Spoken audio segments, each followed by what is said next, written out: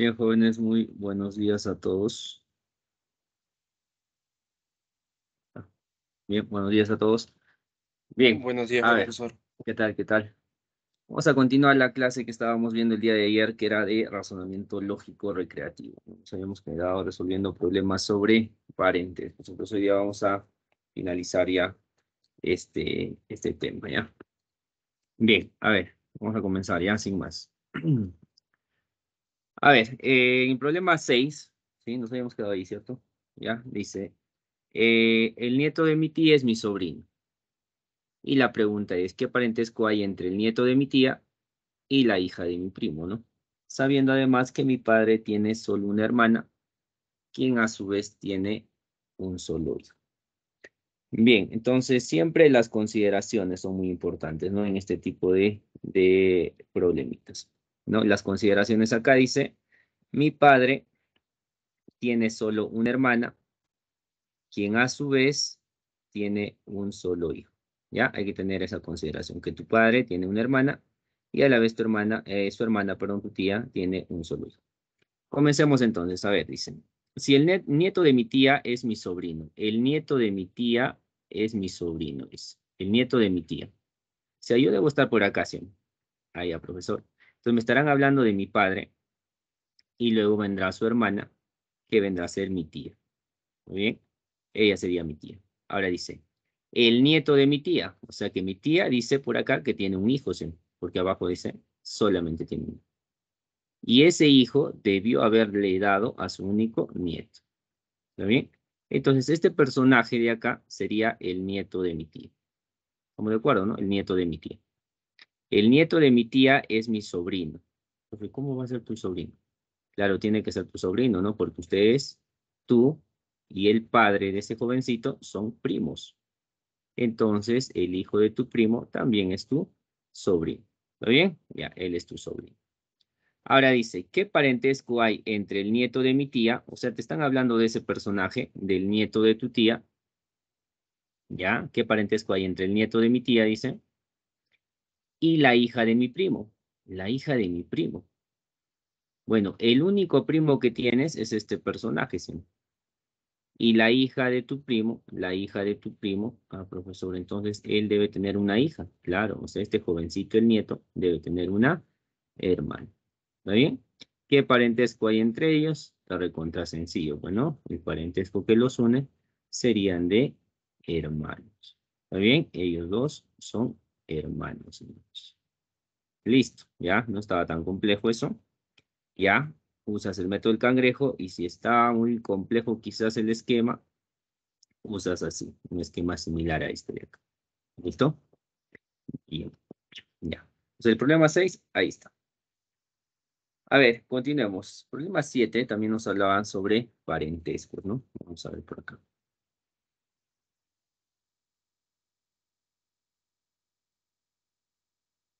Ya, a ver, vamos al 7, ¿ya? Decía, yo solo tengo una hija y un hijo, y mi hermano Julio tiene solo dos hijas.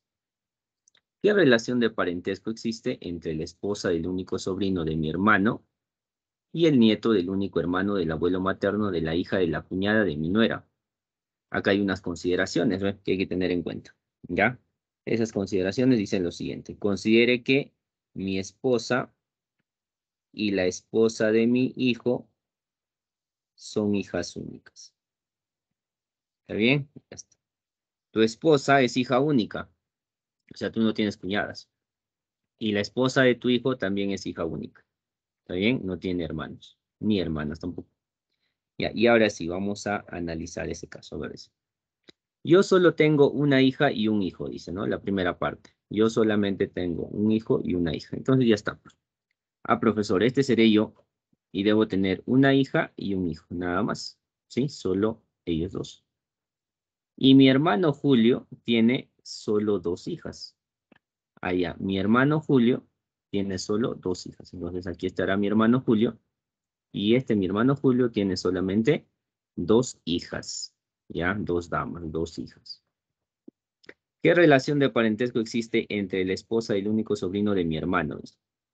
¿Ya? Entonces, eso es lo que hay que analizar. A ver, ¿de quién, profesor? Dice. La esposa del único sobrino de mi hermano. De mi hermano. Comenzamos de ahí, por el cangrejo. Tu hermano es este personaje Julio. ¿Sí? El único sobrino de tu hermano. ¿Quién será su único sobrino? Su único sobrino de tu hermano tendrá que ser tu hijo. ¿Sí? ¿Sí? Como dice sobrino, será el varón. Ya está, estamos acá. Tu hijo. Ahora, la esposa. O sea, quiere decir que tu hijo tiene una esposa. Que para ti, ¿qué sería? Tu nuera. ¿Sí? ¿Está bien? Ahí está la esposa. Ya, ¿qué parentesco existe entre la esposa y... Ah, ya, te están hablando de esta señorita, ¿ve? ¿Ya? ¿Qué parentesco tiene ella? ¿Con quién? Ahorita vamos a hacer el segundo personaje del cual nos están hablando. Dice, y el nieto del único hermano del abuelo materno de la hija de la cuñada de mi nuera. Ya, vamos a ver quién es esa persona. Comencemos de la parte final, dice mi nuera. Mi nuera es justo la que está señalada acá, ¿sí? Dice la cuñada. ¿Quién será la cuñada de mi nuera? Como ella no tiene hermanos, no puede tener cuñados por ese lado. Entonces, la única cuñada, ¿quién tendría que ser? ¿Ah? Mi hija, ¿sí? ¿Está bien? Ahí está. Ella sería su cuñada. Ahora dice la hija, o sea que esta señorita, la cuñada, tiene su hija, que para mí sería mi nieta. ¿Estamos bien? Nieta. Ahora dice el abuelo materno. ¿Qué es abuelo materno? Abuelo por parte de mamá. Su abuelo de esta señorita, ¿no? De esta señorita, su abuelo. Por parte de mamá, tendría que ser ¿quién? Yo soy. Sí, yo soy el abuelo por parte de mamá. Luego dice el único hermano. O sea, ¿de quién me están hablando? De mi único hermano. ¿Quién es mi único hermano? Julio. Ya estamos en Julio. Y dice el nieto. Profesor, ¿quién es el nieto de Julio? El nieto de Julio tendría que ser el hijo de una de sus hijas. ¿Está bien? Entonces aquí estaría el nieto de Julio. Listo. Y ya está resuelto el problema. La pregunta es, ¿qué parentesco hay entre estos dos personajes? ¿Está bien? Entre la señorita de acá, que es tu nuera, y acá el hijo de quién? Perdón, el nieto de tu hermano. A ver, díganme ustedes, ¿cuál sería el parentesco que une a esos dos personajes? ¿No? Ujú. ¿Qué Tía, parentesco los une? O no hay parentesco. A estos dos, ¿ve? Ahí está. Tía, sobrina. Tía, tía, sobrino. Abuela, no creo, ¿no? Madre, hijo, tampoco, ¿no? Tía, abuela, suegra, yerno. Tía, sobrino tendría que ser, ¿no? Mira, ella sería la tía y él sería el sobrino. ¿Ya? Tía, sobrino. Inclusive podríamos llamarles tía política, ¿no? Porque no lleva su sangre, ¿sí? ¿Está bien? ¿Ve? Esta señorita no lleva la sangre de jovencito, ¿sí? ¿Ya? Entonces por ahí podríamos ir inclusive tía política. ¿Ya? Listo. Pero como no encontramos eso, tía sobrino. ¿Ya? Listo. Bien. Ahora, dentro de los parentescos también se toca el tema de conteo de personas, ¿no? Pues vamos a ver más adelante eso.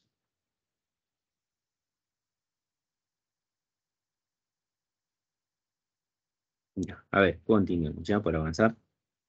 Dice, ya mira, por ejemplo, acá nos habla de conteo de personas, ¿no? Ya, dice por ahí, ¿no? En una reunión se encuentran presentes dos padres, dos madres, dos hermanos, dos hermanas, dos tíos, dos tías, dos sobrinos y dos primos. ¿Cuántas personas como mínimo hay en dicha reunión? Dice. ¿Está bien? Ya, ¿cuántas personas habrán como mínimo en dicha reunión? Listo. Entonces, para el conteo de personas hay que ver primero que cada personaje debe tener varios roles, debe cumplir varios roles, ¿no? Por ejemplo, si yo quiero tener en una reunión por ahí, ¿no? Sí, ya, en una reunión hay, por ejemplo, un bisabuelo, ¿ya? Hay dos abuelos, por ejemplo, ¿está bien? Hay tres padres, ¿ya? También por acá puede haber un bisnieto,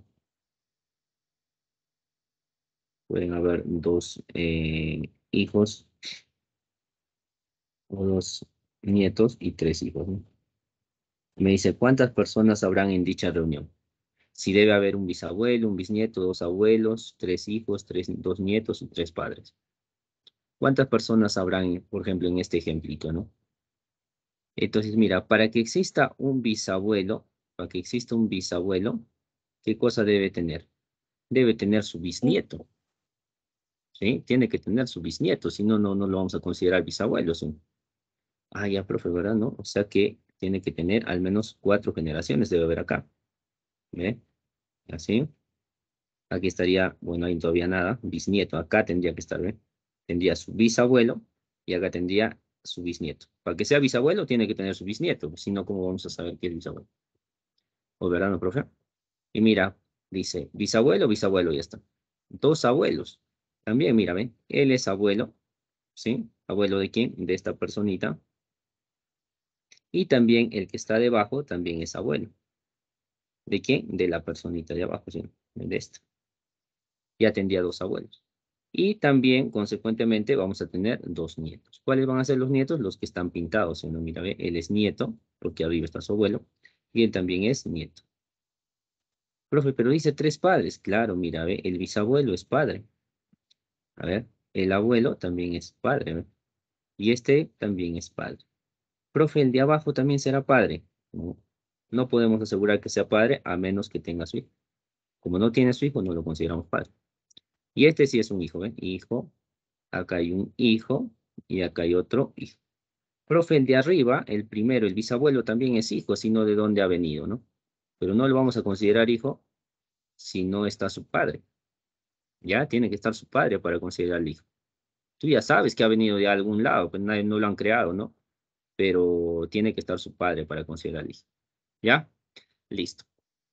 Para que haya un tío, debe existir ¿qué cosa? Un sobrino, una sobrina, ¿sí? Ya no así. Ah, no, profe, este de hecho es tío, pero si no está su sobrino o su sobrina, no podemos asegurar. ¿Ya? Listo. ¿Qué es lo que hacemos entonces en este tipo de problemas? Primero, buscar la generación más antigua y la más reciente. ¿Ya? Dice, a ver, me hablan de padres, madres, hermanos, hermanas, tíos, tías, sobrinos y primos. Bueno, solo veo dos generaciones, la de los padres y la de los hijos nada más. No veo abuelos por ahí, por ejemplo. Entonces solo me están hablando de dos generaciones, ¿no? ¿Sí? Ya está. Listo. Entonces nos vamos a ordenar por ese lado. Dos generaciones. Bien. Me hablan de dos padres. Dos padres. Bueno, vamos a considerar ahí los padres porque abajo tienen que estar los hijos. Pero también dicen dos madres, profe. Bueno, si hay dos padres, tendrían que existir dos madres. Entonces vamos a poner con una madre y otra madre. Ya. Dos padres y dos madres. Pero para considerar a ellos padres deben tener al menos un hijo, ¿sí? Ya, ¿qué más dice? A ver. Dos hermanos, dos hermanas. Bueno, eso lo vamos a ver todavía. Dos tíos, dos tías y dos sobrinos y dos primos. Como me hablan de dos tíos, dos tías, dos sobrinos y dos primos, entonces mira, ¿ve? Para que ellos dos sean padres, vamos a considerar que han tenido un hijo al menos. ¿Bueno? ¿Está bien? Ya está. Vamos a poner por acá y acá que esté a su hijo. Igual a la otra pareja le vamos a considerar ahí y su hijo, ¿no? Entonces ya tendríamos, a ver, ¿tenemos todo ya? Dos padres, ahí están dos madres, ¿ya? ¿Qué más hay? Dice dos tíos, tías, hermanos, hermanas, bueno, eso lo dejamos. Dos sobrinos y dos primos. Los sobrinos y primos tendrían que ser estos jovencitos de acá, ¿sí? Pero profesor, entonces, ¿cómo hacemos? Tendríamos que emparejar a estas dos personas o quizás a estas dos. Ya, mira, ¿qué te parece si estas dos señoritas llegan a ser hermanas? Si ellas dos llegan a ser hermanas, ya tendría yo las dos hermanas. ¿Ya? Y creo que ya tenemos ahora sí todo. A ver, vamos a ver. Dos padres ya tenemos, dos madres también. Dos hermanos varones, bueno, no hay todavía, ahorita vamos a ver. Dos hermanas ya tendríamos ahí. ¿Qué más? Dos tíos, no, pero sí hay dos tías, ¿sí? Las hermanas tendrían que ser las tías, ¿sí? ¿Sí? Y ahí están sus sobrinos, ¿no? Dos sobrinos, que son los dos pequeños, y dos primos. Claro, son dos primos. ¿Por qué? Porque ahí sus madres son hermanas. ¿Qué es lo que nos está faltando? Dos hermanos y dos tíos. ¿Tendríamos que aumentar personajes o cómo hacemos? A ver, nos faltan dos hermanos y dos tíos. ¿Sí o no? ¿Qué podríamos Dos hacer? tíos ya hay, profe. Ujú. Ya, dos tíos. Y claro, si estos son pareja, o perdón, si estas dos señoritas son hermanas, ya tendríamos dos tíos también, ¿no? Sí, dos tíos. ¿Qué nos faltaría entonces? Nos estaría faltando dos Dos hermanos. hermanos. Profe, los Los sobrinos que sean tíos. hermanos no podrían ser, ellos son primos. Los padres, profe. Los Padres. padres. Los dos padres. Los padres, ¿no? Claro, si estos dos padres llegasen a ser hermanos, ya tendríamos ahora sí ya completa toda la familia, ¿no? Y ya tendríamos también estos dos hermanos. ¿Ya? Listo. ¿Puede ocurrir eso o no? A ver, ¿se pueden casar así de esa manera? Las hermanas con los hermanos. Sí, ¿no? Sí. Sí. ¿Sí? ¿Por qué no llevan la misma sangre? ¿Sí? ¿Ya? Puede llegar a suceder. O sea que ahí no hay problema. Ya no es el profesor, ¿qué cosa estás cometiendo incesto? No, no, no, acá no se comete, ¿ven? ¿Se dan cuenta? Listo, contemos la cantidad de personas. Entonces, con 6 personas yo logro resolver mi problema. ¿Ok? Listo. Bien, en este caso solo habían dos generaciones, la de los padres y la de los sobrinos y primos. ¿Sí? No había abuelos, por ejemplo. Bien, continuemos entonces. ¿Vale? Ya, vamos. Dice, en una combi viajan dos padres, dos madres, una hija, tres hijos, un abuelo, una abuela, tres nietos y el yerno. Dice, ¿cuántos son como mí? Bien, a ver, analicemos este caso. Ya, al toque. Ya dice. Dos padres, dos madres, ya está. Una hija, tres hijos, un abuelo, una abuela, tres nietos. Bien. Siempre comenzar por el más antiguo y el más joven. ¿Está bien? Ya, en este caso, un abuelo, una abuela. Y para que exista abuelo y abuela, tienen que existir sus nietos, o al menos un nieto. Y por acá dicen, ve, tres nietos. Entonces, como mínimo deben estar esos personajes, ¿ya? Vamos a colocar tres generaciones. Abuelo y abuela. Bueno, abuelo y abuela, ¿ya? Podrían estar así. Podrían ser pareja. Ya podrían ser pareja también. Ahí vamos a dejarlos, pero por ahí. Y tres nietos, dice, ¿no? Ya necesariamente tienen que haber entonces tres nietos. ¿Ya? Listo. Ya. Un abuelo, una abuela, tres nietos. Continuemos a ver. Dos padres, dos madres, una hija. Ya, tres hijos. Bueno, y el yerno, dice, ¿no? Bueno, tres hijos pueden ser estos tres nietos, ¿sí? ¿No? ¿Sí? Estos tres nietos pueden ser tres hijos. Ya está. Ya, listo. Ahora dice un yerno, me hablan de un yerno de una hija. ¿Ya? Y dos padres y dos madres. Como me hablan de una hija y un yerno, para que exista un yerno debe existir su suegro o su suegra. ¿Sí o no? Entonces, ¿qué te parece si estas dos personitas, ya, mira, estas dos personitas de acá son pareja? ¿Está bien? Son pareja. Entonces, han tenido a su hija, que es esta señorita de acá, y ella se casó con este señor de acá. Y han tenido sus tres hijos. Entonces, ahora sí estaría cumpliendo. A ver, ¿hay dos padres? Claro, ¿no? Uno es el abuelo y otro es acá el padre de los nietos. Ahora, ¿hay dos madres? También hay dos madres, ¿eh? La abuela y acá la otra señorita. Profesor, una hija, dice. ¿Hay una hija o no hay una hija? Claro, ¿no? Que está la hija, ¿sí? ¿Ya? Y falta acá un personaje, el yerno. Ahí está el yerno, ¿ve? Este de acá, este jovencito de acá con hepatitis, este es el yerno. Entonces ya habríamos logrado completar nuestra familia. ¿Ya? ¿Cuántos son como mínimo? 3, 6, entonces 7 personas. ¿Ya? Como mínimo habría 7 personas dentro de esa familia, ¿ve? Ya, entonces siempre comienza por eso, ¿no? ¿Cuántas generaciones hay? Con esas generaciones primero, en este caso los abuelos y los nietos, y a partir de eso ya hemos ido rellenando el resto. ¿Ok? Bien, a ver, una más.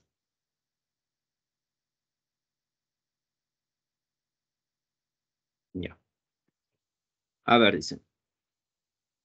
Ya, también, ¿no? De conteo de personas, ya, dice. En la habitación 201 del hospital de Chupaca, dice, se encuentra Lidia, ¿ya? Se encuentra Lidia. Con sus mellizos, Paola y Paolo, que nacieron en la noche anterior. Y algunos familiares que han llegado a ver a los bebés, ¿no? Ellos están en la habitación. En ese instante dice, ingresa, a ver, ingresa el médico de la familia. ¿Ya? Ingresa el médico, ¿no? Ah, ingresa. Y dice, a ver, veo aquí presentes un abuelo, una abuela, dos madres, dos padres, dos hijos, dos hijas, dos hermanos, dos hermanas, un tío, una tía, un nieto, una nieta, un sobrino y una sobrina. Y además dice, y solo pueden quedarse los padres de los bebés con ellos inclusive, o sea, los papás y sus hijos. ¿Cuántas personas tienen que retirarse de la habitación como mínimo para cumplir el pedido del médico de la familia? Listo, entonces, a ver, dice que entra el médico de la familia y observa, ¿no? Dice, veo aquí presentes, o sea, él está observando, ¿ya? Y empezamos a buscar a los más antiguos, al toque por acá. Dice, un abuelo y una abuela, ¿está bien? Y por acá tiene que haber nietos, ¿sí o no? ¿Verdad? Un nieto y una nieta, ¿ven? Entonces hay 3 generaciones como mínimo, ¿ya? Un abuelo, una abuela y un nieto y una nieta, ¿ya? Listo. Pues a partir de eso vamos a ir armando todo. Ya dice, ¿qué más? Hay dos madres, bueno, dos madres. Si dice dos madres, una de las madres tendría que ser la abuela y la otra madre tendría que ser la de los nietos, ¿sí? Ya, ahí está. Bien, ¿qué más dice? A ver, dos padres, ¿ya? Dos hijos, a ver, dos padres, dos hijos, dicen. Dos hijas, ¿ya? Dos hermanos, dos hermanas, un tío y una tía. Un sobrino y una sobrina, ya está. Pues a ver, si ellos son los mellizos, si ellos son los mellizos, bueno, Paolo y Paola, ¿ya? También está acompañada de su madre, dice, ¿no? También está con su madre y su padre, dice. Entonces vamos a poner acá el padre, ¿ya? Su madre y su padre. Ya, ¿qué más por ahí? Entonces ya tendríamos dos madres, ya tendríamos dos padres, claro, también dos padres, ahí están dos padres, el abuelo y el señor. Dos hijos, bueno, a ver, por ahí todavía, dos hijos. Dos hijas sí ya tenemos, ¿está bien? Dos hijas podríamos tener ya, ¿sí? Una sería Paola y la otra su mamá, ¿ya? Listo. Entonces vamos a poner por ahí eso. Ya está, un sobrino y una sobrina. Mira, para que exista un sobrino y una sobrina, ¿qué debe existir? Debe existir su tío. Y Tíos. justo acá dice un tío, ¿ve? Un tío, una tía, un sobrino y una sobrina. ¿Está bien? Un tío, una tía, un sobrino y una sobrina. Bien, a ver, un tío dice, ¿qué te parece si acá le damos un hermano? ¿Ya? Y tendríamos ya un tío. Tendríamos un tío, un sobrino, una sobrina, ya estarían ahí completo. ¿Ya? Nos faltaría la tía. ¿Qué más por acá? Dos hermanos. Dos hermanos. Sí, también tenemos dos hermanos. Paolo y también el tío. ¿Ve? Dos hermanas, también hay dos hermanas. Una es la mamá y otra es Paola. Dos hijos, dice. Ya, dos hijos, ya tenemos dos hijos. Claro, uno es Paolo, porque está ahí su padre, y el otro es el tío. Ya, dos hijos. Y ya está todo, ¿sí o no? ¿Está bien? Pam, pam, pam, pam, ya está. Pero nos faltaría algo, ¿no? ¿Qué nos está faltando ahí? Dice una tía. ¿Está bien? Una tía. Ya, ¿cómo hacemos que aparezca entonces esa tía? Acá a ver, nos falta una tía, ¿ve? Ya. Una tía. Hermano de Puede pareja. pasar, a ver, El puede hermano de su pasar pareja. que, claro, ¿quién? El tío, ¿no? A ver, para que tengamos una tía, este de acá puede tener su pareja, ¿sí? ¿Está bien? Profesor, ¿y si le damos un hijo también aparecería? Claro, ¿no? Pero ya van a aparecer más hijos también. Ya no solamente van a haber dos, van a haber tres hijos. Ya. Entonces hay varias opciones por ahí. Podríamos ponerle una pareja acá, ¿sí? Y ya tendríamos ahí la tía. ¿Ya? Listo. Ahora sí. Pero ya no serían Entonces, dos hermanos, ¿no? Serían tres. Perdón, no tres. serían dos parejas, serían tres parejas. Ah, pero no nos hablan de parejas, ¿no? O sea, Claro, acá no nos hablan de parejas, ¿no? No nos hablan de parejas, ya, entonces, no, no, nada.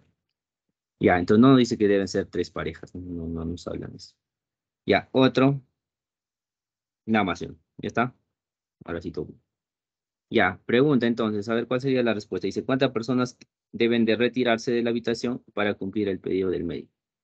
Ahorita hay 4, 6, 7, 8 personas. ¿Cuántas tienen que irse entonces para que 4. se queden solo los bebés con sus padres? Tendrían que irse 4 de ellas, ¿no? 4. Sí, tendrían que irse 4. ¿Ya? Listo. Ah,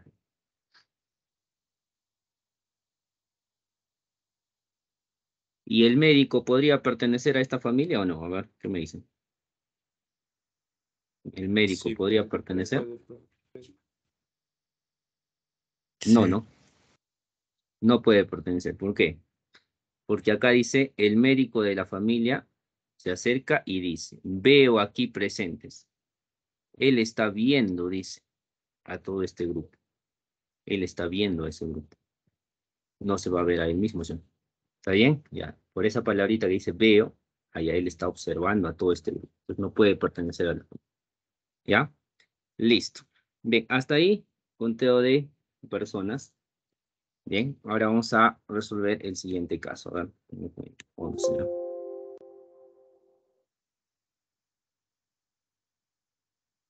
Y ya, vamos con el ejercicio 11.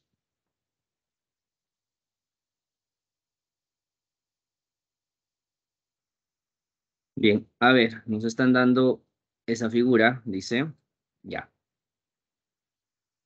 En la figura uno, bueno, se muestra un grupo de aviones en vuelo. Dice. De pronto los pilotos reciben la orden de formar la figura 2.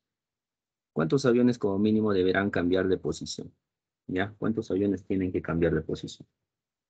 A ver, si nos damos cuenta, los aviones están viendo hacia la derecha, ¿ya?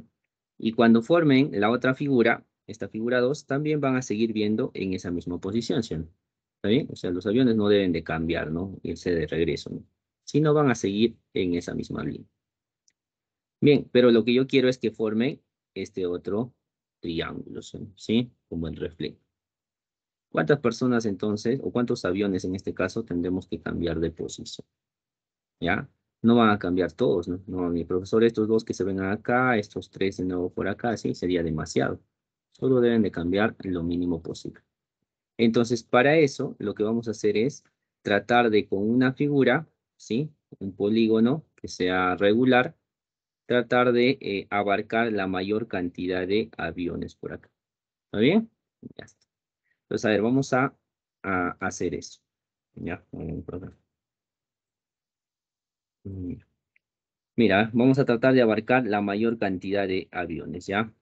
Ahí, con una figura. Por ejemplo, si yo agarro acá, a ver, vamos por acá. Ya, para que sea simétrica, ¿no? Hay más o menos acá vamos a tratar de formar una figura que sea simétrica y que abarque la mayor cantidad, en este caso, de aviones. Ya, sí, por ahí y por acá puede ser, ¿no? Aproximadamente. Ya está. Bien, bien. A ver, ya.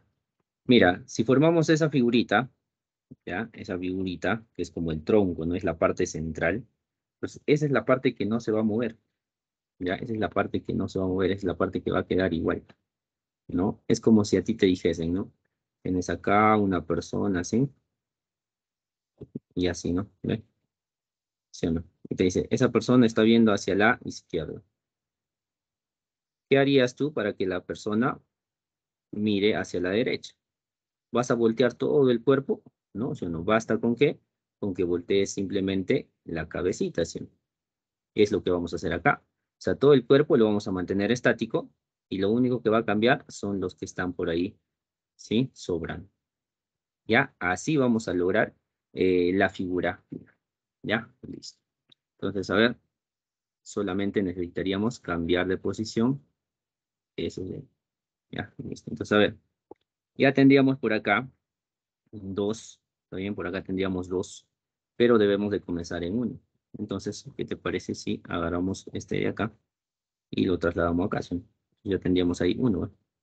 Luego vendrían 2 aviones, luego vendrían 3, ahí está, y luego vendrían 5, ¿sí? 5, ¿no? Ya tenemos 1, 2, 3, ahí está, 1, 2, 3, 4. Entonces tendríamos que seguir, 4, 5. Ahí, entonces, profesor, este avioncito puede venirse por acá, más o menos, ¿no?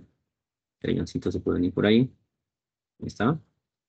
Ya tendríamos 1, 2, 3, 4, 5. Y en la última deben haber 6, ¿no? Estos dos pueden venir por acá. ¿Ya? Y estos dos pueden venir hacia acá. Listo.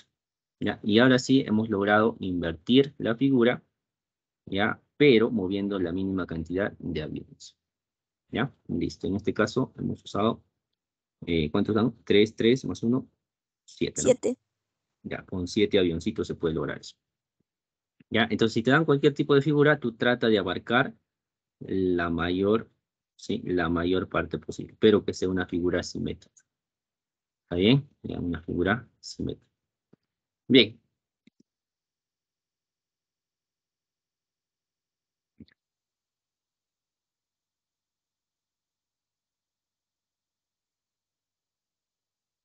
A ver, continuamos ya. Ya está. Bien, a ver, problemas sobre viajes, ¿ya? Problemas sobre viajes. A ver. Dice, 3 hombres de 90 kilogramos y 2 niños de 42. Cada uno tienen que cruzar un río, ¿ya? En una balsa que soporta a lo más 95 kilos. ¿Ya? ¿Cuántos traslados como mínimo se deben realizar para que todos crucen el río? Bien, a ver, según este problema, la balsa solo puede soportar 95 kilogramos. ¿Ya? Más de eso ya no, se hunde. Esto. Con los datos que tenemos, 3 hombres, dice, ¿no? Ya, debo tener acá 3 hombres. Pero los hombres pesan 90. Como pesan 90, claramente no pueden ir 2 hombres, ¿sí? Porque se hunde, ¿sí o no? Profe, un hombre sí. Y tengo 2 niños.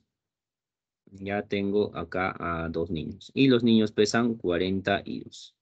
¿Puede ir un niño? Claro. ¿Pueden ir 2 niños? 84 también. ¿Pueden ir 3 niños? No, ya no. A lo mucho pueden ir los 2. ¿Está bien? Ya está. Profesor, ¿un niño con un hombre puede ir? 90 no llega, ¿sí? ¿Sí? Ya está. Hunde la balsa. Entonces, como conclusión, van 2 niños. Puede ir uno también. O si no, un hombre. ¿Ya? Nada más. Bien, comencemos entonces. ¿Qué es lo que vamos a hacer? Siempre vamos a utilizar a los que pesan menos. En este caso, a los niños. ¿Está bien? O a los que pueden ir juntos. Bien, entonces mandamos 2 niños. Ya está, mandamos a los 2 niños. Se queda uno de los niños y uno de ellos retorna con la canoa. ¿Sí? Y acá, ¿qué esperan? Profesor, esperan los 3 hombres. Ya, los 3 hombres. ¿Sí? Bien, acá igualito, están esperando los 3 hombres. Recién en el tercer viaje, todos ellos están al lado izquierdo. En el tercer viaje recién mandamos a un hombre, ¿sí? Ahí mandamos a uno de los hombres. ¿Ya? Listo. Acá se quedan los otros 2 hombres con el niño. Bien, y acá espera el otro niño. Profe, ya está, hemos logrado pasar un hombre. Claro, hemos logrado pasar un hombre. Pero como necesitamos pasar a todos los hombres, este niño tiene que retornarse, ¿no? Con la canoa. Este hombre ya logró cruzar, o sea, aquí está, ya logró cruzar el hombre. Y ahora estos hombres con el niño siguen esperando. ¿Ya? Listo. Mira, ahí queda el análisis, ¿no? Porque en el siguiente viaje, ¿qué tendríamos que hacer? De nuevo mandar a 2 niños, ¿sí? Porque si mandas un hombre, ¿quién va a hacer regresar acá? No, ya no tendría sentido, ¿sí? ¿Ya? Listo. Entonces, ¿qué tendríamos que hacer? De nuevo mandar a 2 niños y se va a repetir de nuevo todo esto. Y habremos logrado pasar a otro hombre. Y para el tercer hombre, profe, de nuevo vas a hacer todo esto y vas a mandar al tercer hombre. ¿Sí o no? Entonces nos estamos dando cuenta que yo necesito hacer 4 viajes para pasar a un hombre. Bien, listo, 4 viajes para pasar a un hombre. Pero fíjate al final que lo que te está quedando acá, cuando ya terminen pasar todos los hombres, lo que te van a quedar en este lado son los niños. ¿Ya? Ahí está. Entonces, pero dice acá que todos tienen que pasar. ¿Ya? Para que todos pasen, dice, ¿ve? Quiere que todos crucen. O sea, los niños también tienen que cruzar.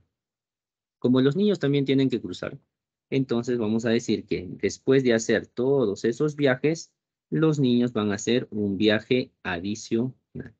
¿Está bien? Ya, en el cual estos dos niños también tienen que cruzar, ¿no?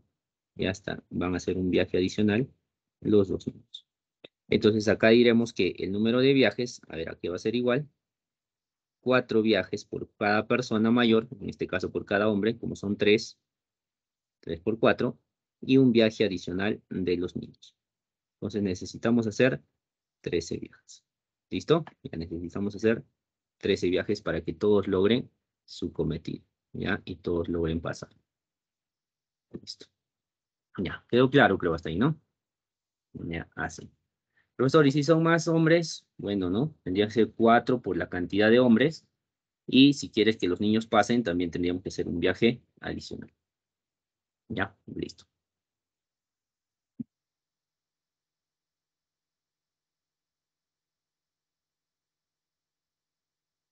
Ya. Entonces ya hemos visto ya cómo se puede trasladar a personas. Ya, vamos a analizar el caso 13. A ver, ya. Y ahora sí, a ver, inténtalo, ¿ya? Bien, inténtalo acá. Bien. Dice, un grupo de X turistas, adultos, contratan a Y niños, una cantidad Y de niños, para que los traslade al otro lado, ¿ya? De un río. Dice, en un bote que soporta como máximo el peso de 2 niños o de un turista, similar al caso anterior, ¿no? Un turista o si no 2 niños. ¿Cuántos viajes como mínimo se pueden realizar para que los X turistas puedan ser trasladados? Yo quiero que los X turistas sean trasladados, ¿ya? Hasta lograr, ese es mi objetivo, que los turistas pasen hacia el otro lado. ¿Cuántos viajes tendremos que hacer? Ya, entonces, a ver, analízalo bonito. ¿Ya, profe? Pero ¿cuántos turistas tenemos, profesor? Bueno, hay varios, ¿no? No tenemos idea, pero tenemos un valor. A ver, inténtalo, creo que no está complejo.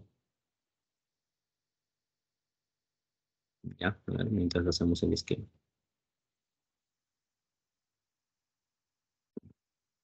A ver, inténtalo. Y niños tenemos 100, ¿no?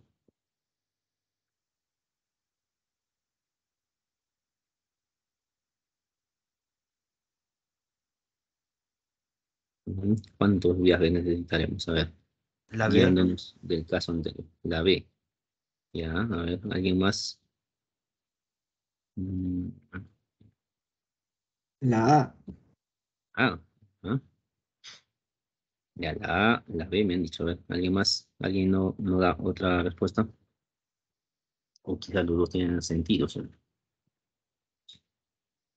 Ya, a ver, más o menos así, ¿no? Turistas, X, niños, Y. Y el criterio anterior, ¿no? O bien 2 niños o bien un turista. Entonces comenzamos a ver. Ya, y si tienes alguna respuesta diferente, también lo vas comentando. Ya, entonces hemos quedado así, ¿no? Mandamos siempre a los que pesan menos, ¿no? Profesor, mandamos a 2 niños. ¿Ya? 3 niños no pueden ser, porque acá dice como máximo 2 niños. Ya, así hayan más, no necesito más, ¿no? Solo con 2. Se queda un niño, dijimos que uno regresa con la canoa, y acá esperan el grupo de turistas, pues, ¿sí? Que esperan todos los turistas. Ya, ahí está. ¿Listo? Ya está ahí todo chévere. Bien, en el tercer viaje, ahí sí ya tendremos que mandar a un turista. Mandamos a un turista, ya, listo. Acá, bueno, espera el niño, ya. Y como hemos mandado a un turista, acá ya se quedan solamente estos de acá. Bien. Bien, con el niño que ha regresado, bueno, ¿sí? Acá está con su niño que ha regresado. Ya, listo. Ya, así. Ya, ¿qué más? Ya. Luego de eso dijimos que Tiene que hacer regresar la canoa. O en este caso, hemos logrado pasar a un turista. Hemos logrado pasar a un turista. Pero como son varios turistas, necesariamente el niño tiene que regresar, ¿sí? Trayendo la canoa. ¿Para qué? Para que hagan el mismo procedimiento y hagan pasar al siguiente turista, ¿sí? ¿Ya? Bien, hasta ahí venía el análisis. Entonces decíamos que para hacer pasar un turista necesitamos 4 viajes, ¿ya? 4 viajes. Ya está. Entonces colocamos acá pues, el número de viajes. A ver, número de viajes, dice, que va a ser igual.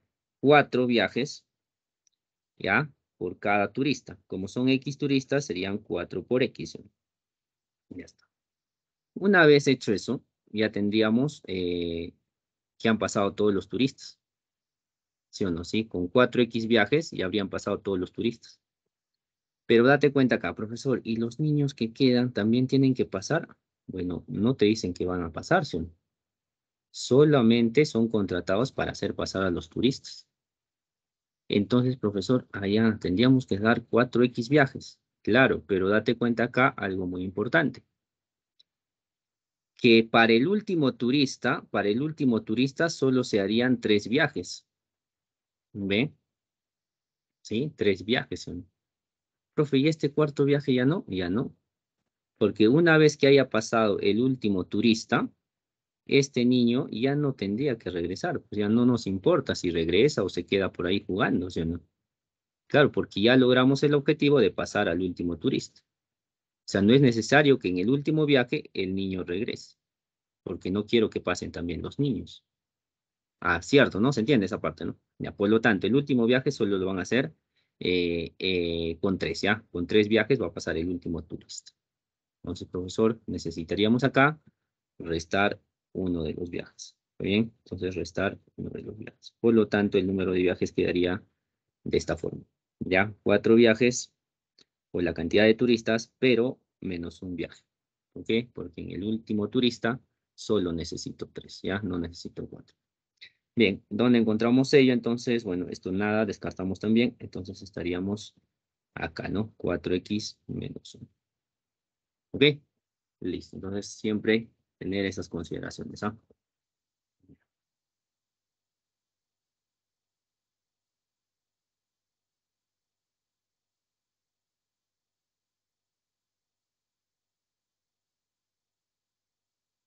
Bien, seguimos. A ver, ¿qué más tenemos por acá? Ah, ya. A ver, problemas sobre pesadas y balanzas, ¿no? Ya. A ver, en problemas sobre balanzas y pesadas nos pueden pedir varias cosas. Ya, podemos usar balanzas de 2 platillos, también balanzas de relojes, quizás por ahí, o que tengan alguna característica en particular, por ejemplo, que solo marquen 0, 5, 10, 15 kilos, ¿no? Por ejemplo, así. Ya, pero el problema ya te lo voy a especificar. Usualmente vamos a encontrar problemas con 2 platillos, ¿no? Balanzas con 2 platillos. Un problemita que siempre por ahí aparece es este de acá, ¿no? Que dice, ¿ven? Por ejemplo, se tienen 27 esferas aparentemente idénticas, pero una de ellas es ligeramente más pesada. O sea, de las 27 que tienes, una es ligeramente más pesada. Así al tanteo no se puede determinar. Se dispone de una balanza de 2 platillos, ¿ya? Pregunta, ¿cuántas pesadas se darán como mínimo para encontrar con certeza la esfera más pesada? Yo quiero encontrar la esfera que pesa más, ¿ya? ¿Cuántas pesadas tendríamos que dar? ¿Cuántas veces tendríamos que comparar, usar nuestra balanza? Entonces, alguna profe, si tienes tu balanza de 2 platillos, bueno, pones acá una esfera, otra esfera y te das cuenta, pues, ¿no? Pero como eres piña, van a ser iguales, ¿sí o no? Y hasta descartas y luego de nuevo otros 2 y descartas y así. Sería demasiado, ¿ya? Sería algo de 13 pesadas, ¿no? Y una más, creo, 14 todavía. Es demasiado, ¿ya? Entonces, ¿hay otro método? Claro, ¿no? El otro criterio te dice lo siguiente, ¿ya? Bien. A ver, vamos a agarrar nuestras 27 esferas, como todas son similares, pero no sabemos cuál es la que pesa más, o también puede ser la que pesa menos, en cualquiera. Y las dividimos en 3 grupos, ¿no? Ahí está, 3 grupos. Como va a encajar exactamente 9, 9 y 9. Agarramos ya nuestra balanza y ponemos un grupo a la izquierda, otro grupo a la derecha y otro grupo lo dejamos fuera. Y haces la comparación ahí. ¿Qué pasa si tu balanza se queda así como está acá en la figura? Si tu balanza se queda así, ¿dónde está la esfera de peso diferente? ¿Que pese más o que pese menos, no? En este caso, que pese más. Estaría acá afuera, ¿sí? Aquí estaría. Pues no sabemos cuál es, pero está acá. Porque esta balanza se ha quedado así. Ya, pero profe, ¿qué tal la balanza no se queda así, no? También puede ser que la balanza se incline de esta forma. También ve, si la balanza se llega a inclinar de esta forma, tú vas a darte cuenta que aquí está la que pesa más, ¿sí? ¿Sí? La que pesa más. Entonces vas a sacar esto. Ya. Bien, vamos a suponer que está acá, ¿no? De la primera ya sabes cuál es el grupo que pesa más. Vamos a suponer que ese es el grupo que pesa más. Tú sacas ese grupo que pesa más y haces lo mismo. Lo divides en 3. Como acá hay 9, entonces vamos a agarrar y vamos a poner 3 por acá. 3 se van a ir a la derecha y 3 se van a quedar fuera. Y haces la misma comparación. Y si haces tú la misma comparación, te vas a dar cuenta que vas a encontrar el grupito que pesa más. Sea el que está afuera o sea el de la derecha e izquierda. Bien, entonces con esta segunda pesada yo ya puedo saber cuál es el grupito que pesa más. En este caso vamos a asumir que sea este. Agarras tu balanza por tercera vez y agarras una bola para acá, una bola para acá y una bola por ahí. Y mira, al hacer la comparación y si la balanza se queda así como está en la figura, te darás cuenta que la bola que pesa es la que está afuera. Y ya encontraste la bola que pesa más. ¿En cuántas pesadas? En 3. Y nada más. Profe, ¿y si la balanza se inclina así? Está claro, no es esta la que pesa más, ¿sí? Si se inclina al otro lado, es esta, pues no la que pesa más. Ya, listo. Necesito solamente 3 pesadas, ¿no? Pero eso es un valor múltiplo de 3, 27, por ejemplo. Lo hemos podido dividir en 3, en 3, en 3. Y si no es el caso, ¿qué hacemos? También hay una relación que podemos usar, ¿ven?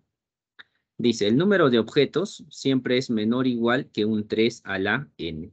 ¿Qué cosa es 3, profesor? Es un valor constante. Y este valor n, ese valor n, es el número de pesadas que vas a dar. ¿Ya? Entonces acá, a ver, para nuestro caso, ¿cuánto dice? Son 27, dice, ¿no? Objetos, entonces podemos comparar ahí, ¿no? ¿Ya? ¿Listo? Podemos resolver esto. Por ejemplo, a ver, tiene que salirnos igual 3 pesadas, ¿no? Entonces el número de objetos, digamos, el número de objetos, en este caso bolitas, 27, tiene que ser menor o igual que un 3 elevado, y este valor tienes que colocar tú, ¿eh? 3 elevado a quién cumplirá.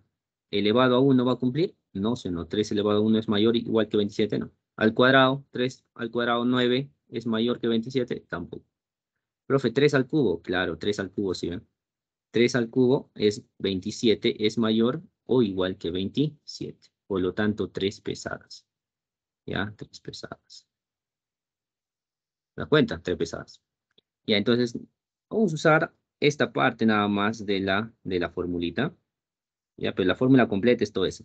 Ya, pero lo que usamos casi siempre es solamente esta parte. Ya, y siempre escoger el menor valor. Bueno, en este caso, 3 pesadas. Puede cumplir con 4, con 5, claro, ¿no? Pero ya no va a cumplir toda la fórmula. Es por eso que siempre este valor de acá lo tomamos como el mínimo posible. Ya, con 3 cumple, ya, entonces 3 pesadas. ¿Ok?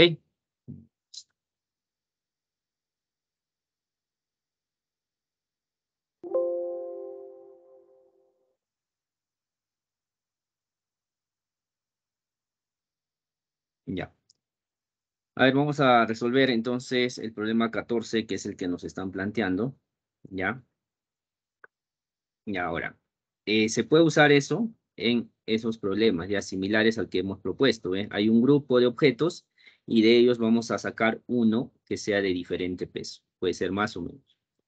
Ya, hay otro tipo de problemas en las que vamos a hacer comparaciones, ¿no? Con cantidades numéricas. En este caso dice, a ver, Tania dispone de suficiente arroz, ya, una balanza de 2 platillos y y 2 pesas, perdón, de 10 y 40, dice, ¿no?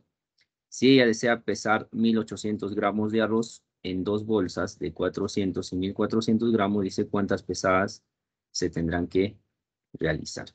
¿Ya? Listo. A ver, bien. Ya, lo que tenemos es lo siguiente. Dice, tengo dos pesas de 10, de 40 y tengo por acá mi arroz, ¿no? Que son 1800 gramos. ¿Ya? En dos bolsas, dice, tenemos ya en dos bolsas de 400 y 1400 gramos. ¿Ya? De 400 y 1400 gramos. ¿Cuántas pesadas como mínimo debemos de realizar? Debo tener 400 y también aparte debo tener 1400 gramos. ¿Ya? Entonces, ¿qué tendríamos que hacer?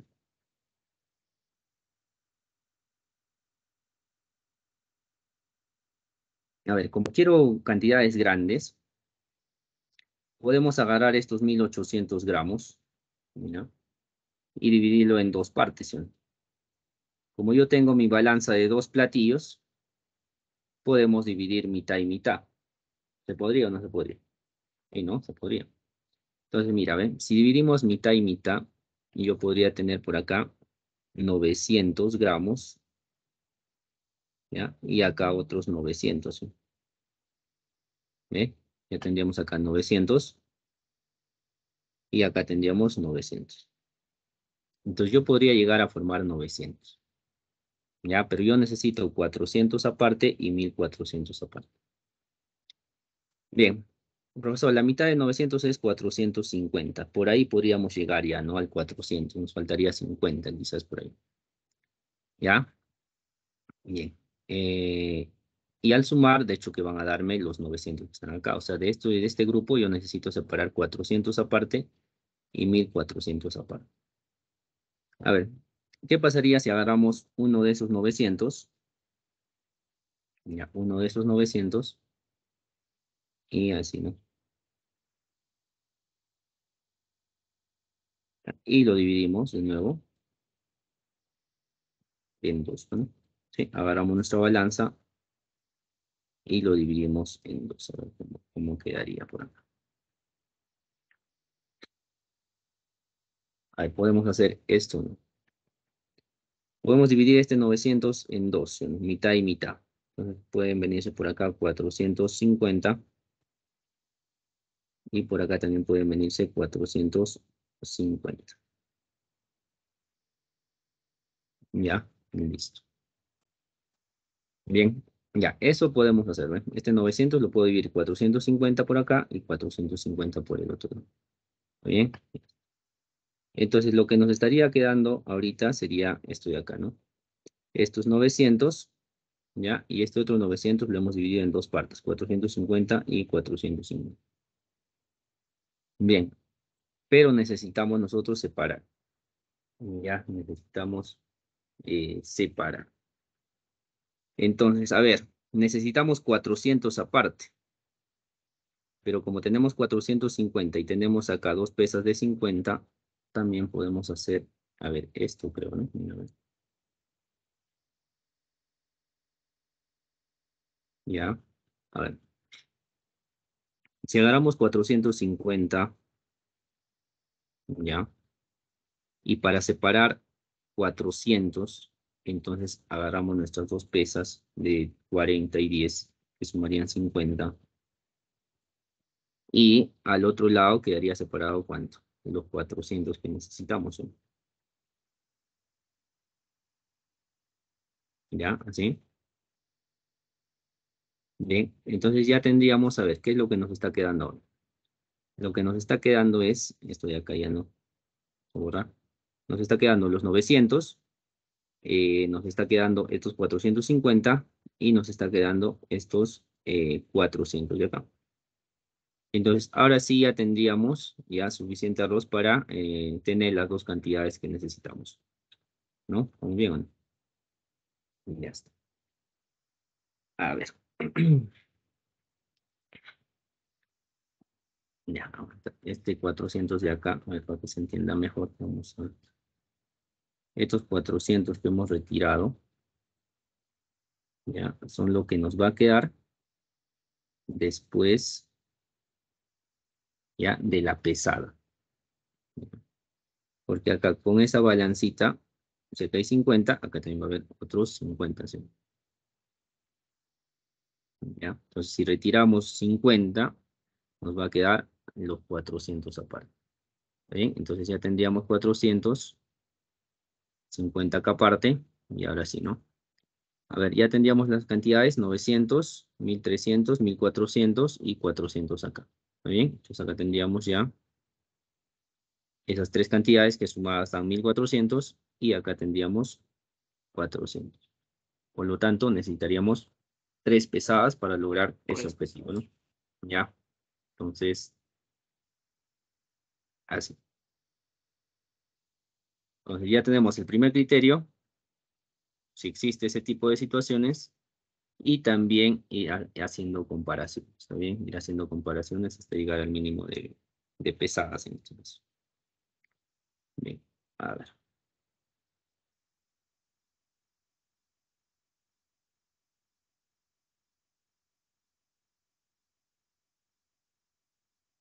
Ya.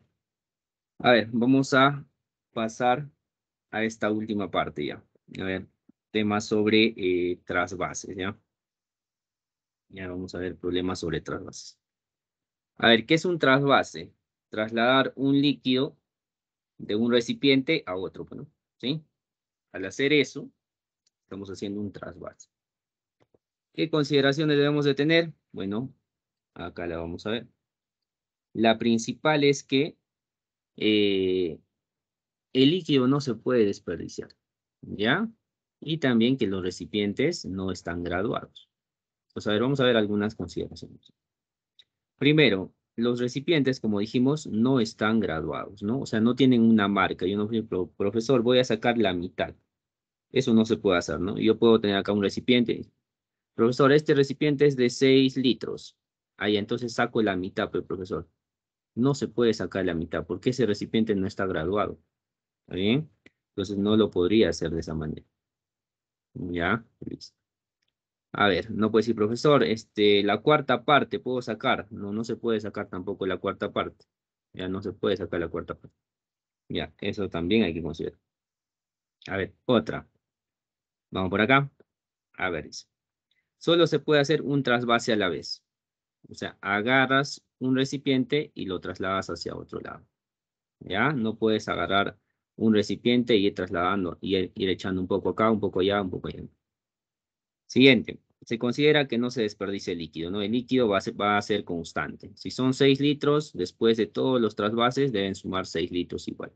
¿Ya? No se va a evaporar, no se va a quedar por ahí nada, ni se derrama. Y esto, ¿no? En cada trasvase solo se permite llenar un solo recipiente. ¿Está bien? Ya está. Vamos a resolver este ejemplo. A ver, para ver cómo estamos.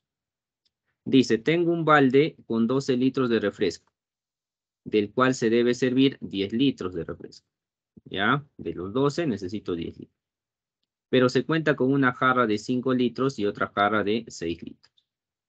¿Cuántos trasvases se deben realizar como mínimo para obtener lo pedido? Considere que el refresco no se desperdicia y que las jarras no tienen marca, ¿no? Y eso ya lo sabemos por las consideraciones. Entonces, a ver, nosotros tenemos 12 litros. Tengo dos opciones.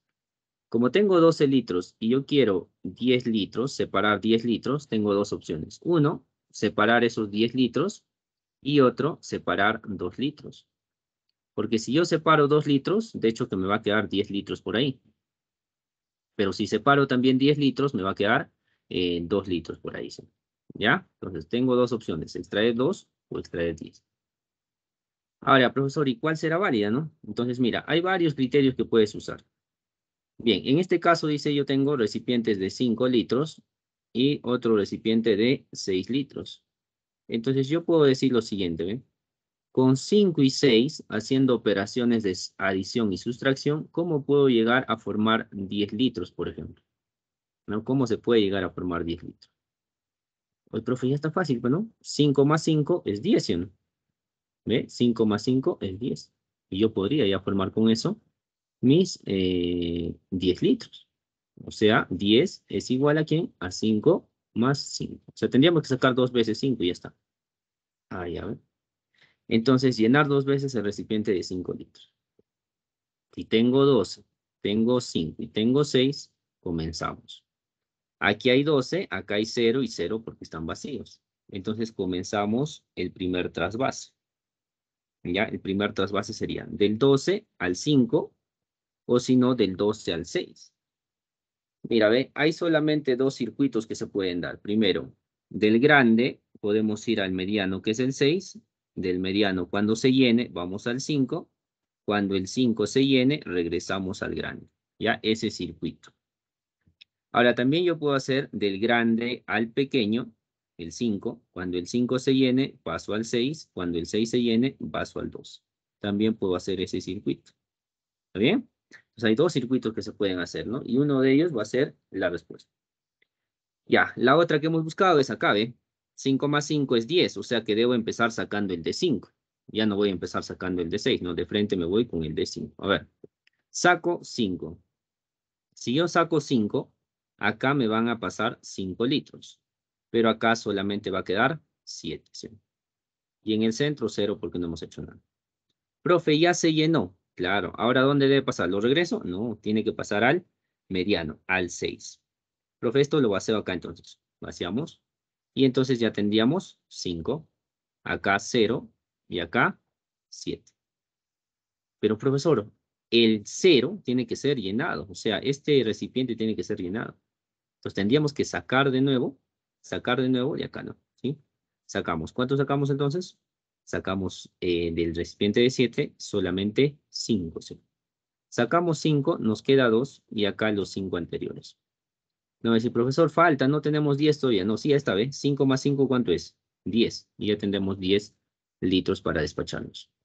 ¿Ya? Trasvases. 1, 2 y 3 trasvases. Entonces, con 3 logramos el objetivo. ¿Ya? Listo. Entonces, hay dos circuitos. Uno sería así, del 12 al 5, del 5 al 6 y del 6 cuando se llene al 12 de nuevo. Y el otro es del 12 al 6, del 6 al 5 y luego regresar, ¿no? ¿Está bien? Bien. A ver, veamos un casito más por acá. Ya está, a ver. Este ya. Vamos a ver. Se dispone de 3 baldes sin graduar de 4 litros, 5 litros y 9 litros. El balde de 9 está lleno. Los otros están vacíos. Se desea obtener 3 litros en un balde. ¿Cuántos trasvases se deben realizar como mínimo para conseguir lo deseado? Ya, a ver, mírame. Tengo un balde con 9, está lleno, y tengo dos recipientes, uno de 5 y uno de 3 que están, o perdón, de 4 que están vacíos. Entonces, vamos a analizar. Ya, según el problema dice, yo quiero obtener 3 litros. Si quieres usar el método aritmético por acá, dirías, ¿no? Con 5 y 4, ¿cómo me puede salir 3? ¿No? Con 5 y 4, ¿cómo me puede salir 3? Sumando, restando. ¿Mm? 5 más 5, profe, 10 menos 4, 6, ya se pasó, ¿no? O 5 menos 4, profe, 5 menos 4, ¿cuánto es? Es 1. 5 menos 4 es 1, puede ser. ¿Ya? Pero necesitamos llegar a 3. O también alguien puede decir, profe, 4 más 4 es 8. Y 8 menos 5 es 13. Entonces, ¿para qué hago esto? Para saber con qué recipiente comenzar. Entonces, ¿con qué recipiente debo comenzar? Con el 4. Sino sacar 4, volver a sacar 4 y quitar 5. ¿Ya? Para eso nada más me sirve ese criterio. Bien, entonces, como yo ya sé, tendría que comenzar con el 4, ¿no? Sacar 2 veces 4, que serían 8, y quitarle 5. ¿Ya? Listo. Ahora, y si no es el caso, si no puedes así, tendrías que analizar los dos casos que hay, ¿no? Uno sería comenzando del 9 al 4, del 4 al 5 y del 5 al 9. Y más adelante vamos a ver del 9 al 5, del 5 al 4 y del 4 al 9. ¿Ya? Listo. Entonces vamos a ver este caso primero. Ya, del 9 nos iríamos a dónde? Al 4, ¿sí? Ya, comencemos a ver. Del 9 vaciamos al 4. Va a quedarnos 4 y acá 5 y acá 0. Ahora el 4, como ya se llenó, vamos a pasar al siguiente, al 5. Ya, van a ir los 4, se va a quedar 0 y ahora acá va a quedarnos 5. Profe, ¿y ahora dónde lo vaciamos? Tienes que vaciar al 0, pues, ¿no? Entonces de acá del 5 vaciamos acá al recipiente de 4, que está vacío. Entonces van a pasar 4 litros, pero como era de 5 acá, entonces se queda 1 litro y acá quedarían los 4 anteriores. ¿Ya? Todavía no llegamos, ¿no? Profe, ¿y ahora dónde va? Mira, este recipiente 5 falta que se llene todavía, ¿ve? Falta, no lo hemos hecho llenar. Entonces tendríamos que llenar para acá. ¿Está bien? Mira, ven, del grande al pequeño, el pequeño va al mediano. Ya, al vaciar no va a pasar todo. Va a pasar solamente 1 litro para que se pueda llenar el de 5. Y va a llenarse 5. Como ha pasado 1 litro, acá quedará 3 y acá. Y ya tienes 3 litros, ¿ven? 3 litros en el recipiente. ¿Cuántas trasvases has hecho? Solamente 4 trasvases. ¿Ya? Ya. El otro criterio es este. Si de 9 nos hemos ido al 4 y del 4 al 5 y del 5 cuando se llena regresaríamos al 9, ahora vamos a hacer lo contrario. Del 9 nos vamos a ir al de 5 y del 5 al de 4. ¿Ya? A ver, profe. O bien te va a salir, pero con demasiadas, ¿sí? Demasiadas trasvases. O de lo contrario no te va a salir. A ver, del 9 al 5 quedaría 5, acá quedaría 4 y acá 0. Ahora del 5 pasamos al 4. Van a pasar solamente 4. Va a quedarte 1, ¿ya? Y acá los 4 anteriores. Ahora de acá, del 4, ¿para dónde, profe? ¿Regreso al 5? No, ve. Estamos yendo del 9 al 5, del 5 al 4. Ahora del 4 regresamos. Una vez que se llene, regresamos. Ya, lo retornamos, entonces van a ser 8, 1, o perdón, 0, y en el centro 1. Como este está vacío, ahora sí, volvemos a sacar. ¿Está bien? Ya, volvemos a sacar. ¿Cuánto, profesor? Este unito, ¿sí? Este unito tendríamos que pasar. Entonces nos va a quedar acá 1, acá va a quedar 0, y acá va a quedar los 8. ¿Ya? Listo. Ahora, este está vacío, 0. Tendríamos que llenarlo, ¿sí? El que está vacío siempre es 100. Entonces pasamos. 5, va a quedarnos 4, o perdón, 3, y acá 1. Y hemos logrado 3 también, ¿ve? Y hemos logrado 3. Aquí está, ¿ve? El 3. Pero ¿cuántas trasvases hemos hecho? A ver, 1, 2, 3, 4, 5. Aquí hemos hecho 4 y en el otro hemos hecho 5. Entonces, ¿cuál es la respuesta? Lo menor posible, que serían 4, ¿sí? Ya, con 4 podemos lograr el objetivo. Con ambos hay solución, ¿ah? Con ambos hay solución. Pero con el menor posible sería 4 trasvases. ¿Ya? Listo. Son solamente esos dos circuitos, ¿ven? Grande al pequeño, el pequeño al mediano y luego regresas. O si no, del grande te vas al, al mediano, del mediano al pequeño y luego regresas. Ya, listo. Con eso creo que ya podemos resolver esos problemitas que tenemos por acá.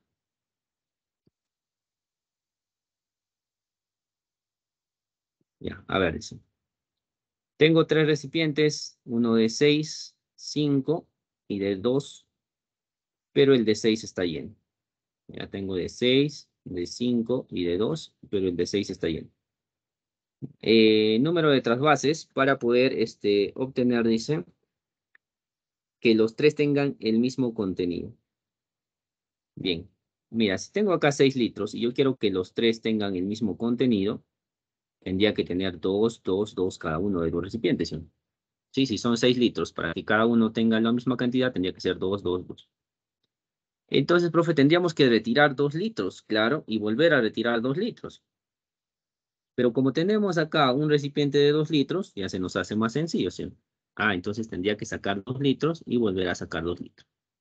Entonces no vas a estar comenzando con el recipiente de 5, ¿sí? ¿Está bien? Tendríamos que irnos de frente al recipiente de 2.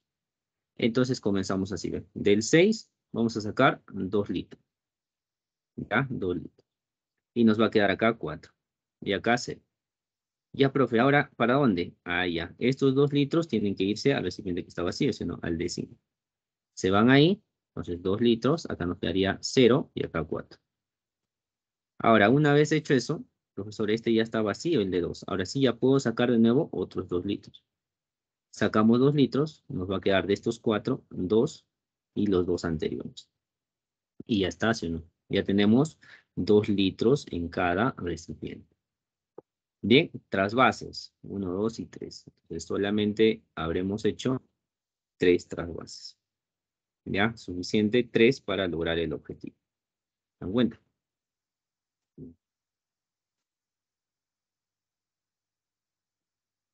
Bien, a ver, continuemos entonces.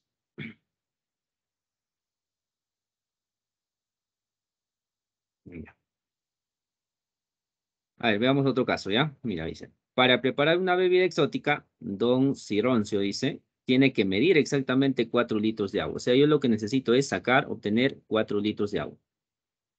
Disponemos de un cilindro lleno con 12 litros de agua. ¿Está? Y dos jarras vacías de 5 y 7. ¿Ya? Dos jarras vacías de 5 y una de 7. Ya, a ver. Una es de 5 y la otra es de 7 litros. Ellas están vacías. ¿Ya? Y lo que yo quiero es obtener 4. ¿Ya? ¿Listo? 4. A ver, ¿cómo podemos sacar 4 litros? Mira, ¿ve? ¿Cómo podemos sacar 4 litros? Con 5 y con 7. Con 5 y con 7. Alguien puede decir, profesor, con 5 y con 7, ¿qué sumamos? 5 más 5, 10. 10 menos 7, 3. No, no, pero yo necesito 4. Puedo hacer así, ¿ve? 7 menos 5, ¿cuánto es? 2. Y 7 menos 5, 2. Y ya tendríamos 4, ¿sí o no? ¿Ya? O sea, sacar 2 veces 7 y retirar 2 veces 5. Y ya tendríamos nuestros 4 litros. ¿Ya? Entonces, para obtener 4 litros necesito 2 veces 7, 14, menos 2 veces 5, ¿no? Que serían 10. Ahí está. Entonces, ¿para qué te ayuda eso? Para saber con cuál vas a comenzar. Pero si te quieres evitar eso, entonces tendrías que hacer los dos casos, ¿no? Que hemos visto anteriormente. Ya, con uno te va a salir y con el otro quizás no, o te va a salir en demasiados trasvases. Ya, listo. Entonces ya sabes que vas a comenzar con el de 7 y ahora sí ya está fácil. 12, 0, 0. Ya, y ahora sí. Entonces ya sé que voy a comenzar con el recipiente de 7. Ya, entonces del 12 vamos a vaciar al 7. Si vaciamos al 7, acá nos va a quedar 7, acá nos va a quedar 5. Y acá 0. Bueno, hemos hecho del grande al mediano, ahora del mediano al pequeño. ¿Sí? Del mediano al pequeño. Entonces van a pasar 5, se van a quedar acá 2 y acá los 5 anteriores. Ya, listo. Y ahora, profe, ¿qué hacemos ahí? Mira, ve, como este 5 ya está lleno, una vez que esté lleno, lo tenemos que retornar. ¿Ya? Y eso es lo que vamos a hacer, ¿ve? Ya, lo retornamos a su lugar. Ya sería 10, nos va a quedar 0 y acá 2. Ahora sí, como este ya está vacío, tiene que venir del siguiente recipiente, ¿no? Del anterior. En este caso sería del 2. Vaciamos 2, nos queda 0 y acá 10. ¿Ya está? ¿Hemos logrado el objetivo? Todavía. Profe, aquí estás 0, dice. ¿De dónde? ¿Este 2 lo retornamos acá? No, pues no tendría sentido. Ah, estamos yendo del grande al mediano. Entonces, de acá del grande al mediano. Tendríamos que pasar 7 y acá nos va a quedar 3 y acá los dos anteriores. Este recipiente todavía no está lleno, ¿ve? Es de 5. Ah, tendríamos que pasar de aquí del mediano al pequeño. ¿Ven? Del grande al mediano, del mediano al pequeño. Entonces sería un trasvase más. Profe, ¿cuánto va a pasar todo? No. Como es de 5, solamente tiene que pasar 3. ¿Ya? Entonces van a completar sus 5. Pero como han pasado 3, acá te va a quedar 4. Y acá te va a quedar los 3. Y ya obtuviste tus 4 litros, ¿ven? Ya obtuviste tus 4 litros. ¿Cuántas trasvases has hecho? 1, 2, 3, 4, 5, 6. ¿Ya? En total hemos hecho 6 trasvases para lograr nuestro objetivo. ¿Ok? Bien.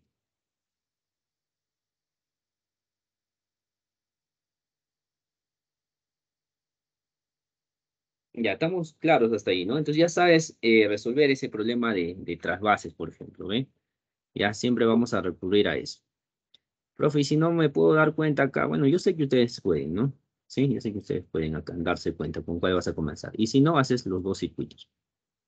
Ya, listo. A ver, veamos otro tipo de situaciones, ¿sí? De razonamiento lógico que se puedan presentar. Por ejemplo, el problema que estamos viendo acá, el problema 17. Ya, listo. El virus, ya, COVID-19, que esperemos ya se pueda controlar, ¿no? ¿Sí? Al menos ya se está controlando. Dice, tiene la propiedad de duplicar sus infectados cada día, ¿no? Duplica, ¿no? Es de forma exponencial. En un pueblo, la mitad de la población se contagió a los 28 días de empezar la cuarentena. ¿En cuántos días se contagió todo el pueblo? Dice. ¿Ya? A ver, algo tan sencillo. A ver, yo sé que esto sí lo puedes dar a conocer, ¿no? Ya, a ver, inténtalo. ¿Cómo sería? Cada día que pasa, se duplica, dice, ¿no? Se duplica el número de infectados. Si en un día hubo 1, al día siguiente habrá 2. Al día siguiente habrá 4, ¿sí? Y así. En un pueblo, la mitad de la población se contagió a los 28 días. Cuando pasaron 28 días, la mitad ya estaba contagiada. La pregunta es, ¿en cuántos días se contagió todo el pueblo? Ya, a ver, piensa un poquito. ¿Cómo sería eso? ¿En cuántos días se habrá contagiado todo el pueblo?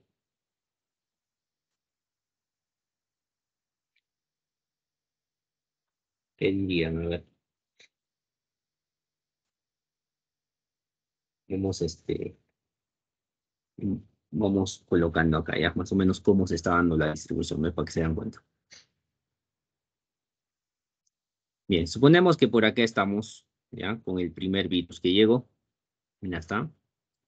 ¿Ya? Entonces, ahí está. Entonces, mira, ¿ven?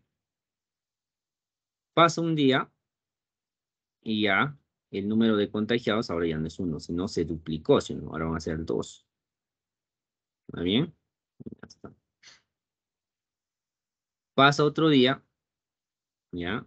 Y el número de contagiados ya no van a ser 2. Como estos se duplican, ahora van a ser 4. ¿Sí? Pasa un día y el número de contagiados ahora ya no es 4, sino es 8. ¿Ve? Mira, ve, de forma exponencial está creciendo.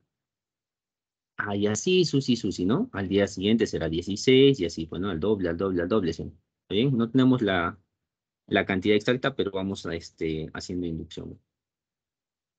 Así sucesivamente, hasta que un día determinado, dice, se contagió la mitad de la población. Para eso habían pasado, dice, 28 días. En 28 días, dice ya, la mitad del pueblo estaba contagiada, ¿no? La mitad del pueblo ya se había contagiado. Suponiendo que el pueblo es todo el frasco, la mitad del pueblo sería medio frasco. En 28 días jóvenes ya estaba la mitad del pueblo contagiado. Ahora, para que se contagie todo el pueblo, ¿cuántos días tenían que haber pasado? Ujú. Entonces, ¿cuántos? Solo necesitamos un día adicional, ¿sí o no? ¿Se dan cuenta o no? Mira, ¿eh? Si pasa un día, ya esta mitad se va a duplicar y va a llenar el frasco. O sea que ya se habría contagiado todo el pueblo. ¿Está bien? Ya todo el pueblo estaría contagiado. ¿Listo? Bien, así de esa forma. Entonces, profesor, me estás diciendo que para que todo el pueblo se contagie tendría que pasar un día más nada más. Si a los 28 estaba la mitad, entonces a los 29 días se contagió todo el pueblo. ¿Listo? Ya. Entonces necesitamos 29 días para que todo el pueblo se contagie. ¿Ya? Ya no me están duplicando esto, no dice el profesor 28. Entonces será 56 días. No. Solo necesitamos un día adicional, ¿no? 29 días.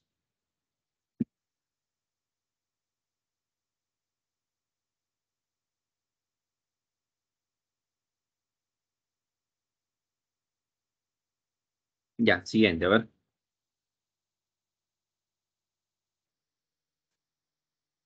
Ya, dice. Ya, similar al problema que hemos hecho, ¿ya? Mira. Una determinada especie microscópica se duplica cada minuto. Se duplica cada minuto. Se coloca un microbio en un recipiente y este se llena en 20 minutos. El anterior, en cuanto la mitad era 28 y todo se había llenado en 29, ¿sí? Ya, en este caso dice que se llena en 20.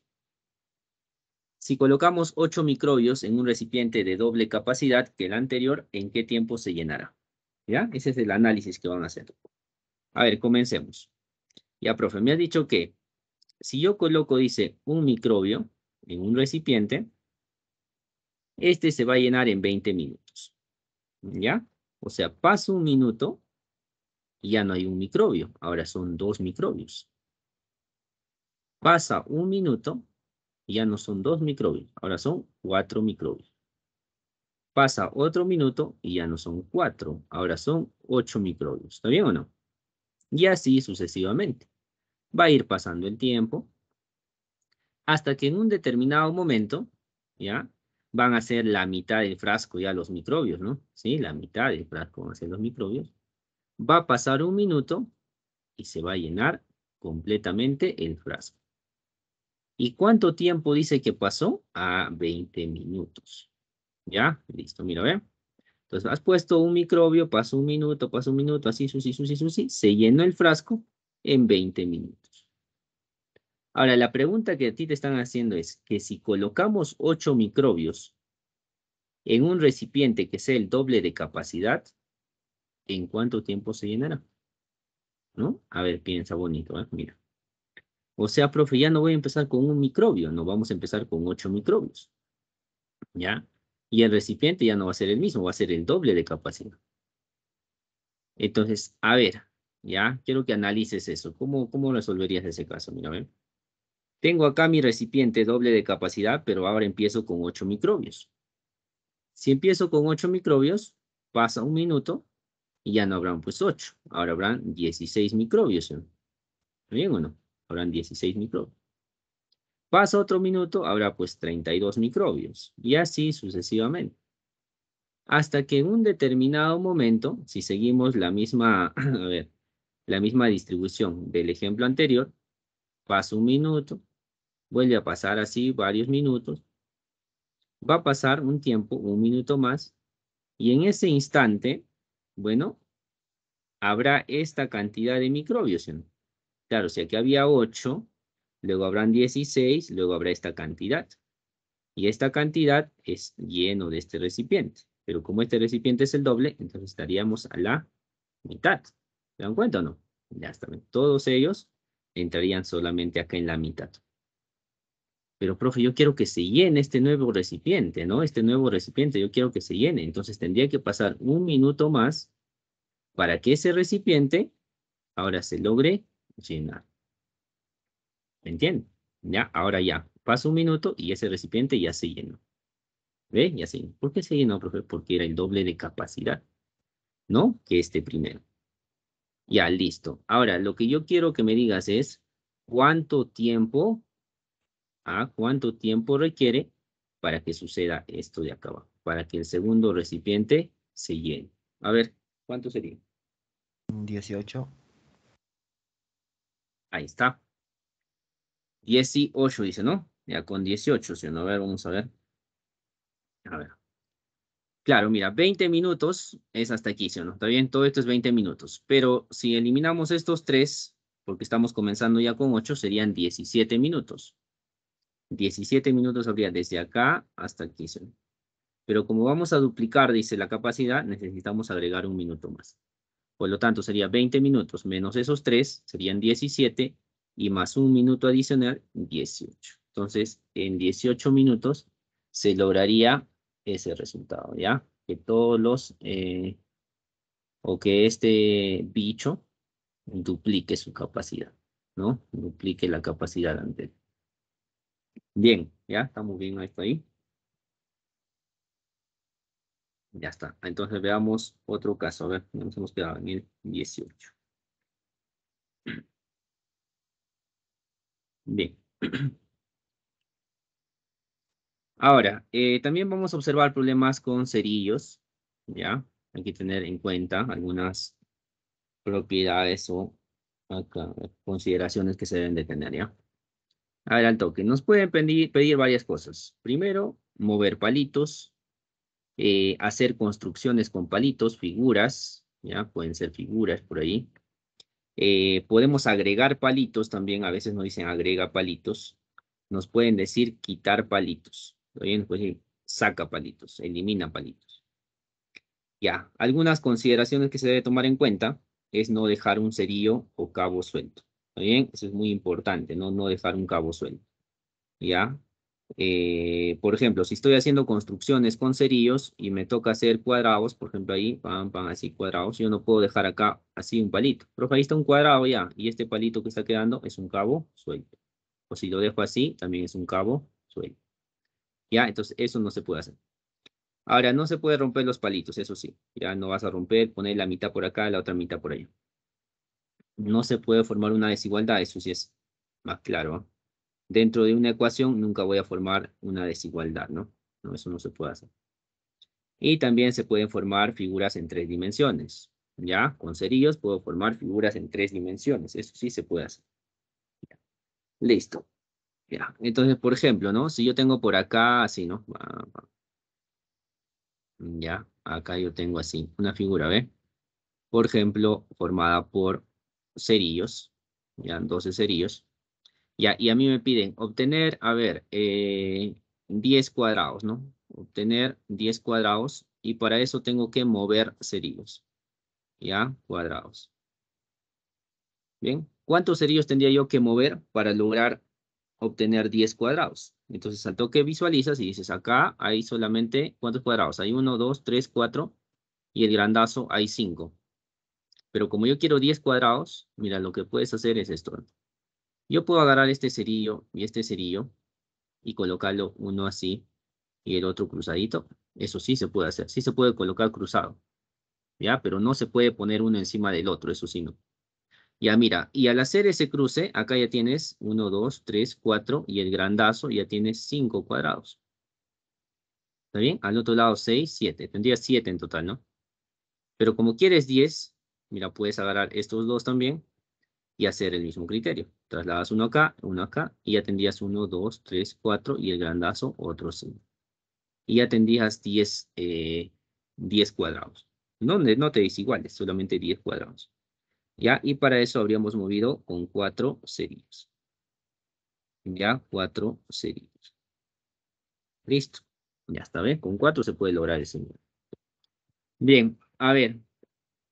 Si nos piden operaciones con números romanos, tú ya sabes que este es el 1, el 2, el 3, la V es el 5, la X es el 10, la L, eso también no olvidarse. La L para nosotros es el 50. La C es el 100 y también se puede formar en alguna ocasión la M, que es el 1000. Ya, la D sí no se va a poder formar con cerillos, así que lo vamos a obviar. Otra que también podemos usar son los números digitales, ¿no? Del 1 hasta el 0, ¿está bien? Del 1 hasta el 0. El 1, mira, fíjate cómo está el 1. El 1 está así, dos palitos, ¿no? Y profesor, algún día no va a estar formando así el 1, ¿eh? El profesor, si aparece ese tipo, ahí no va a ser, ese es el 1. No, mucho cuidado, el 1 mira cómo es. El 4, ¿te fijas cómo es el 4? El 4 no es así, ¿ah? ¿Ya? Cuidado, ¿ah? El 4 es así como estás observando ahí en la figura. ¿Qué más? El 5, el 6, creo que ahí no hay problema, ¿sí? Otro problema que tienen a veces es con el 7. Fíjate cómo está el 7. El 7 no está así, con su palito acá. ¿Ya? Ese no es el 7, cuidado. El 7 es solamente con 3 cerillos. ¿Ya? Listo. Bien, teniendo esas consideraciones para números digitales y romanos, ya puede resolver problemas. ¿Ya? Entonces vamos por acá. Vamos a aplicar algunas operaciones también que se pueden dar, ¿ya? A ver, las operaciones básicas que se van a dar son estas. A ver, la adición, de hecho, la sustracción.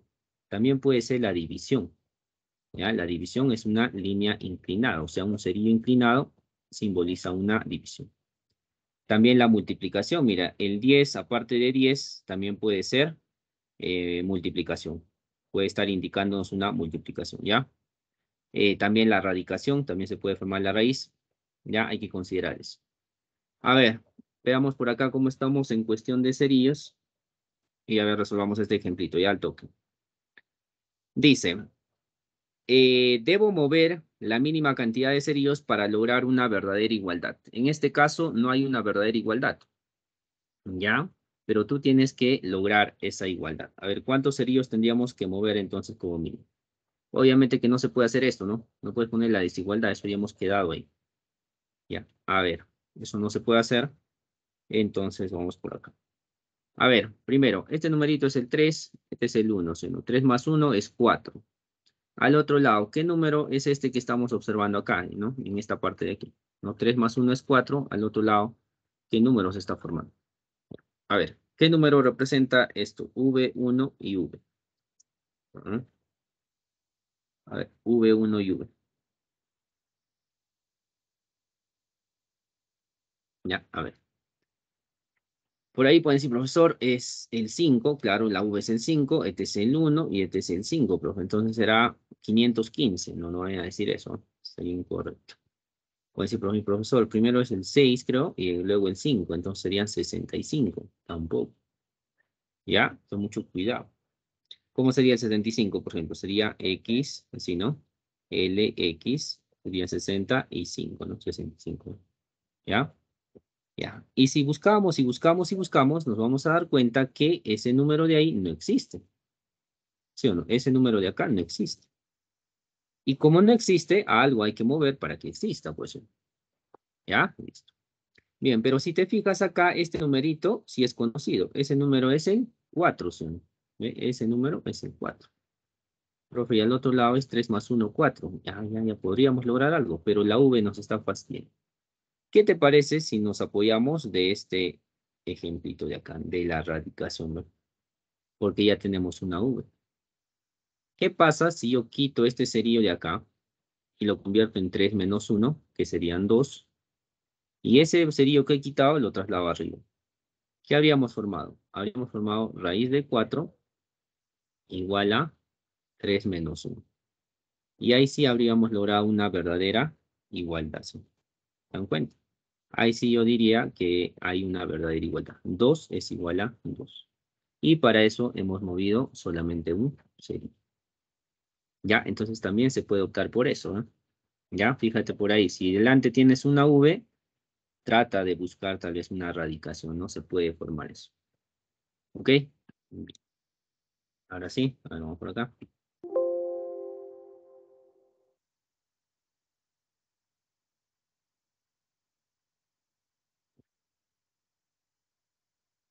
Bien, a ver. Dice, ¿cuántos cerillos se deberán mover como mínimo para que la igualdad se verifique? Como se trata de números digitales, tienes que buscar eso.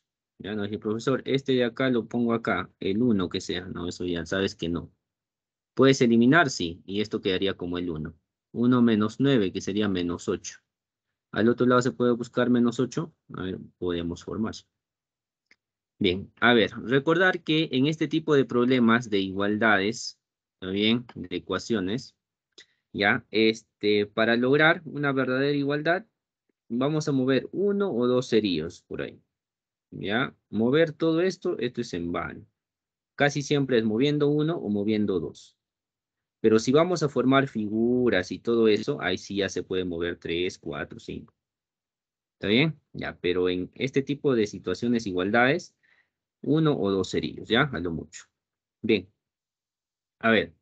Entonces, ¿se podrá o no se podrá? 7 menos 9 igual a 9 menos 4. ¿Ya? Del 9 pueden salir varias opciones, ¿sí? ¿Sí? Del 9 pueden salir varias. A ver, profe, 7 menos algo. El 7 se puede convertir en ¿qué otro número? En 1 puede ser, ¿no? Pero va a salirnos negativo. Más alto que 7, 8, 9. Para 9 nos faltaría 3 cerillos, es demasiado. Entonces no, vamos a dejar como 7. A ver, acá al 9 hay que bajarle algo. A ver, ¿qué pasa si nosotros agarramos al 7? Ya mira, ¿ven? Quitamos este cerillo de acá. Ya, lo vamos a sacar. Ya, ahí lo sacamos. Nos quedaría 7 menos 13. 7 menos 3 es 4. Al otro lado podremos formar 4. A ver, profe. Sumando, profe. Nada, ¿eh? ¿Qué pasa eso? Ya. ¿Cómo podemos formar 4 ahí? 9 menos 4. Ujú. Ahí está. Mira, ¿ve? Si a este 9 lo convertimos en 8, ahí sí lograríamos ya una verdadera igualdad. ¿Sí, no ve? 8 menos 4 es 4 y 7 menos 3 es 4. Y ahí sí hace. Ahí a ver la profe, ¿no? 4 es igual a 4. Y hemos logrado una verdadera igualdad.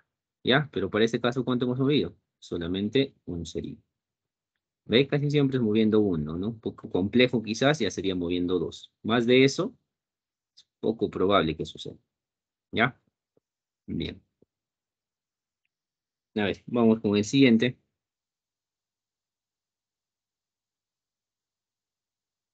¿Ya? Dice, a ver. ¿Cuántos cuadrados como máximo se pueden formar con 20 cerillos? 20 cerillos. De tal manera que la longitud del lado del cuadrado sea la del tamaño de un cerillo. O sea, lo que yo debo de formar es este tipo de cuadrados, ¿ven? ¿Sí? Tal que el lado del cuadrado sea un cerillo. Ahora, ¿cuántos? Dice. ¿Cuántos son? Somos 20 cerillos y la cantidad máxima de cuadrado. ¿Ya? Entonces alguien puede decir, profesor, ya está. Pues entonces formamos figuras así, quizás. Está bien, ¿no? Y vamos formando, ¿sí o no? No sé, por acá. ¿No? Y vamos formando así cuadrados, quizás. ¿Ya? Podría ser. Pero para obtener la máxima cantidad, también yo puedo optar por ponerlas, a ver, de esta forma. ¿Ve? En 3D. A ver, ¿sí? Se puede colocar también así en 3D. Ya, algo así. A ver, ¿sí? Y vamos a colocar otro sería así. Ya, listo, ¿ve? Y formamos una especie de paralelepípedo. Ya, a ver, formamos una especie de paralelepípedo. Está y por acá, ¿no? Pan, y cerramos acá. ¿Se dan cuenta? Ya. Hasta ahí habríamos usado 20 cerillos, ¿sí? ¿Sí? Ahí están 20 cerillos. ¿Y la cantidad máxima de cuadrados, profesor, que hay? Ah, ya, pues, ¿no? Entonces el número de cuadrados que podemos formar como máximo, ¿ya? Sería aplicando ese criterio. Bien, ¿cuánto sería entonces? En uno de ellos hay 6.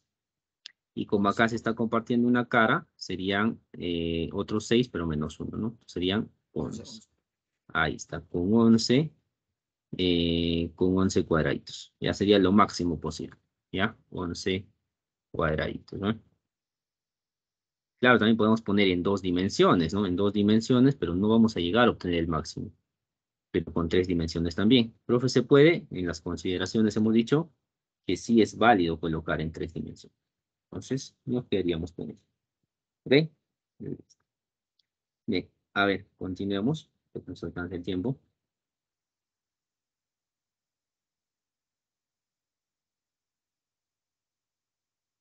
Ya, problema con monedas, ¿ya? No es complejo, pero hay que saber los criterios básicos. Ya, a ver, cuando hablamos de monedas, nos pueden pedir mover monedas, colocar monedas encima, o perdón, alrededor de un grupo, ¿ya? O mover, trasladar monedas también por ahí. Bien, si nos piden, por ejemplo, colocar monedas alrededor de otra. Si yo tengo una moneda de 5 soles y quiero poner monedas alrededor, ¿cuántas monedas pueden ingresar alrededor de esta moneda? ¿No? Ya. Si tengo una moneda y quiero colocar monedas alrededor que sean de 5, ¿cuántas monedas pueden encajar como máximo? Entonces es parte de la teoría que debemos de conocer.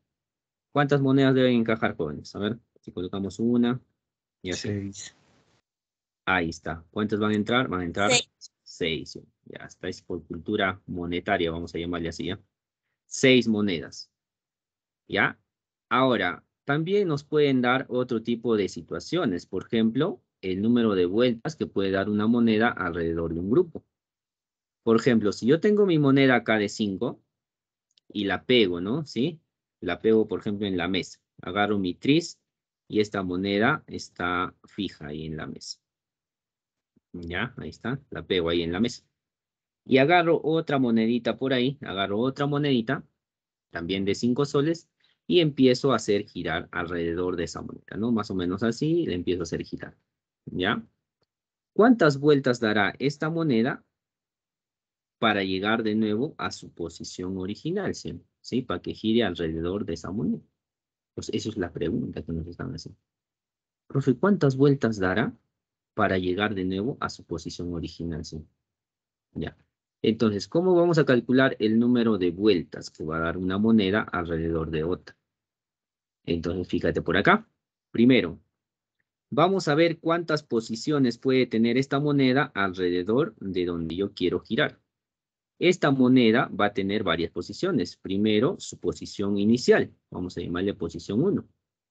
Luego puede tomar esta posición también. Vamos a llamarle posición 2. Esta de acá, posición 3. Posición 4. Posición 5. Posición 6. Profe, para que regrese, posición 7, ya no. 1, 2, 3, 4, 5, 6 posiciones relativas puede tomar. Entonces recordar que cada 3 posiciones es una vuelta. ¿Ve? 1, 2, 3 posiciones, una vuelta. 4, 5, 6, otras 3, otra vuelta. Entonces habrá dado 2 vueltas. ¿Cómo se calcula el número de vueltas entonces? El número de posiciones que puede tomar la moneda entre 3. Y así. Listo. Entonces, para tu caso, ¿cuánto es? Serían 6 posiciones entre 3. ¿Sí? Puede tomar 6 posiciones entre 3. O sea, puede dar 2 vueltas. ¿Ya? Entonces, una moneda puede dar 2 vueltas alrededor de otra. Pero alrededor de una. Y si son varias, ya tendrías que ver esto, ¿no? ¿Cuántas posiciones va a tener? Y lo divides entre 3. ¿Listo? Bien, tomen en cuenta eso también. ¿Ya? Ahora vamos a resolver el problema de monedas que tenemos. Ya, aquí está, ¿ven? Ya es.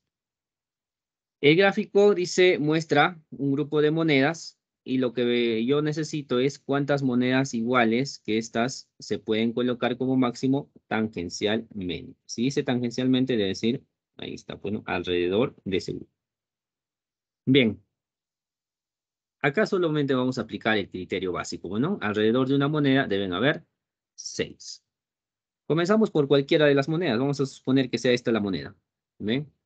Alrededor de esta moneda deben haber 6. ¿Cuántas estás observando? Estás observando 1, 2, 3 y 4. Sí, 4. Te faltan 2. Entonces tienen que encajar acá esas 2. ¿Está bien? Una por ahí y otra por acá, 2. A ver, alrededor de esta miras 3, ¿ven? Miras 3. Deben haber 6. Entonces te faltan 3. Completa esas 3. 1, 2 y 3. Alrededor de esta ya miras 3.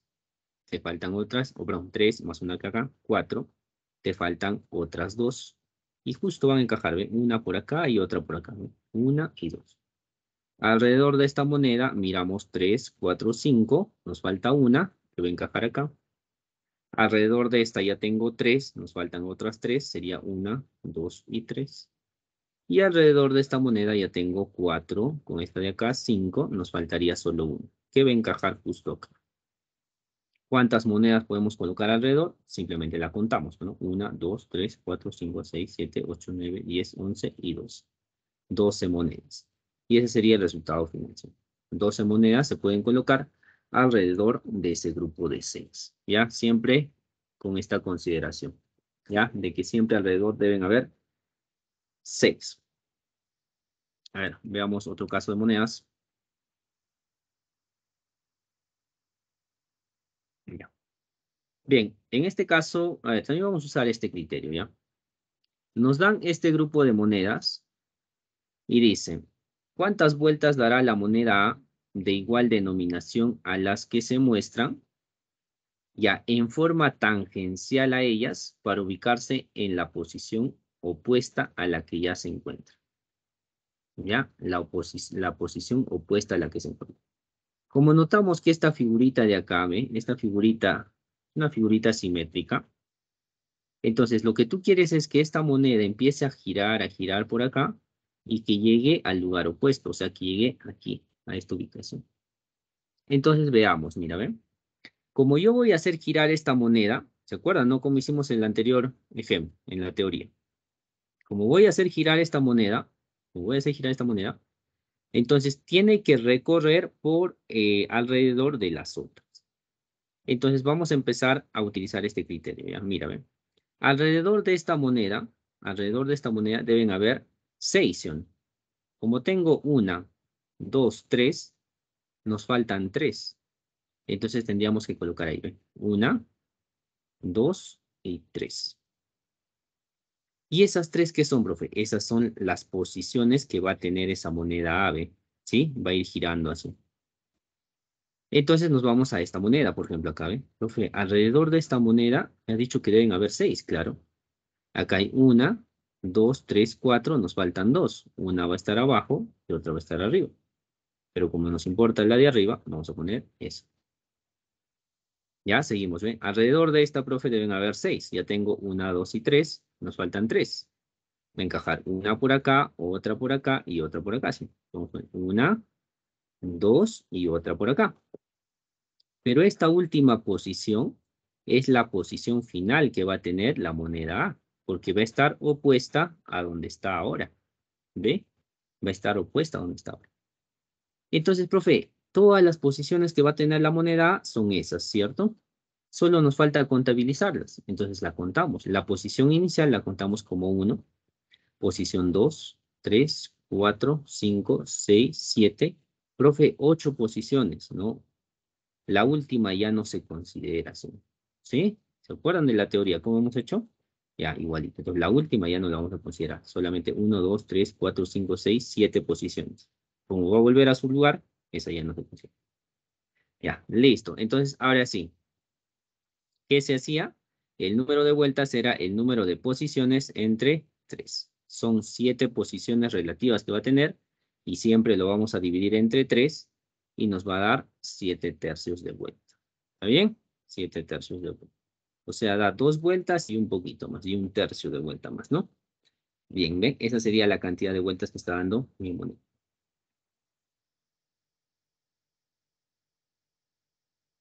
Ya, listo. A ver, continuemos. Bien, a ver, para ya terminar esta última parte, problemas sobre dados, ¿ya? Hay que tener algunas consideraciones. Ya sabes que la suma de todos los puntos de todas las caras de un dado es 21. Que las caras opuestas, si es un dado común, ¿cuánto deben ser? Deben ser 7, ¿sí o no? ¿Sí? Si está el 1 acá el 6, el 3 el 4, el 5 y el 2. ¿Ya? Entonces, suma de caras opuestas 7 y suma de puntos totales 21. ¿Ya? También a un dado común en ocasiones se le llama dado convencional. Hay dos tipos de problemas que siempre nos presentan, ¿no? O en la mayoría de casos. Una en la que es un gráfico de un conjunto de dados, por ejemplo, como una fotografía, algo así, ¿no? Una fotografía. Y en ese tipo de situaciones nos van a pedir hallar la cantidad de puntos visibles o de puntos no visibles. Para eso podemos usar esta relación. El total de puntos de la figura es igual a los puntos que se ven más los puntos que no se ven. ¿Ya? Listo, podemos usar ese tipo.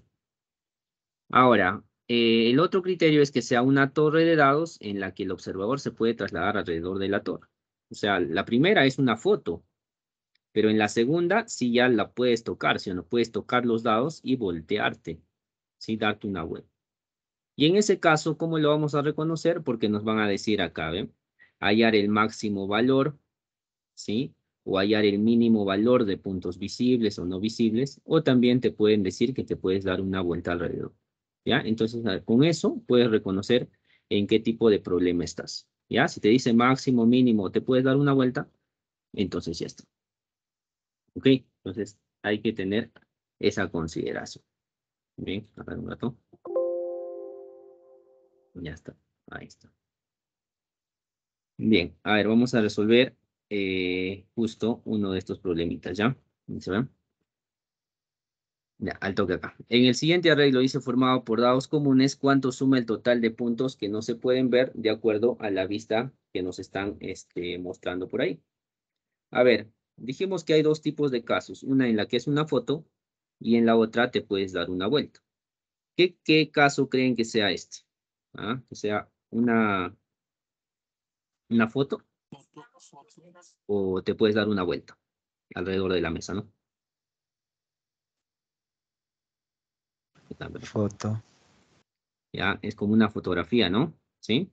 Mira, por más que haya una mesa, pero acá no te dice que te puedes dar una vuelta. Tampoco te dice el máximo valor ni el mínimo valor, ¿sí o no? Entonces, como no te habla nada de eso, entonces tú dices, ah, profe, esto es como una fotografía, es como un grafiquito, así, es como una foto, así, en 2 dimensiones. Y para ese tipo de casos yo puedo aplicar este criterio, ¿no? Que el total de puntos es igual a los visibles más los no visibles. ¿Ya? Y lo resolvemos al toque. A ver, sería. Son 6 dados. El total de puntos tendría que ser 6 por 21, ¿sí o no? Pero hay algunos puntos que yo estoy viendo. Los que estoy viendo son solo estos. Por ejemplo, acá estás viendo al 4. Tú sabes que detrás está el 3, pero miras al 3. ¿Se puede mirar al 3? No, ¿sí o no? Profe, me doy la vuelta y miro. No, pues si esto es una foto, cuando tú voltees la foto no vas a ver nada. Por lo tanto, lo único que vas a contar son todo lo que está acá nada más, ¿ve? Todos estos puntitos. ¿Ya? Que sumarían un total de 42, ¿no? ¿Sí? ¿Lo comprueban? Y los no visibles, que es lo que me están pidiendo a mí. Pasamos a restar eso de ahí y nos quedaría acá, a ver. 126,84, ¿no? ¿Está bien? Ya está. Esa sería la cantidad de puntos que no se pueden observar. ¿Ya? Porque es una foto, es una figura. Lo más sencillo que puede haber. Ya, a ver, veamos este otro caso.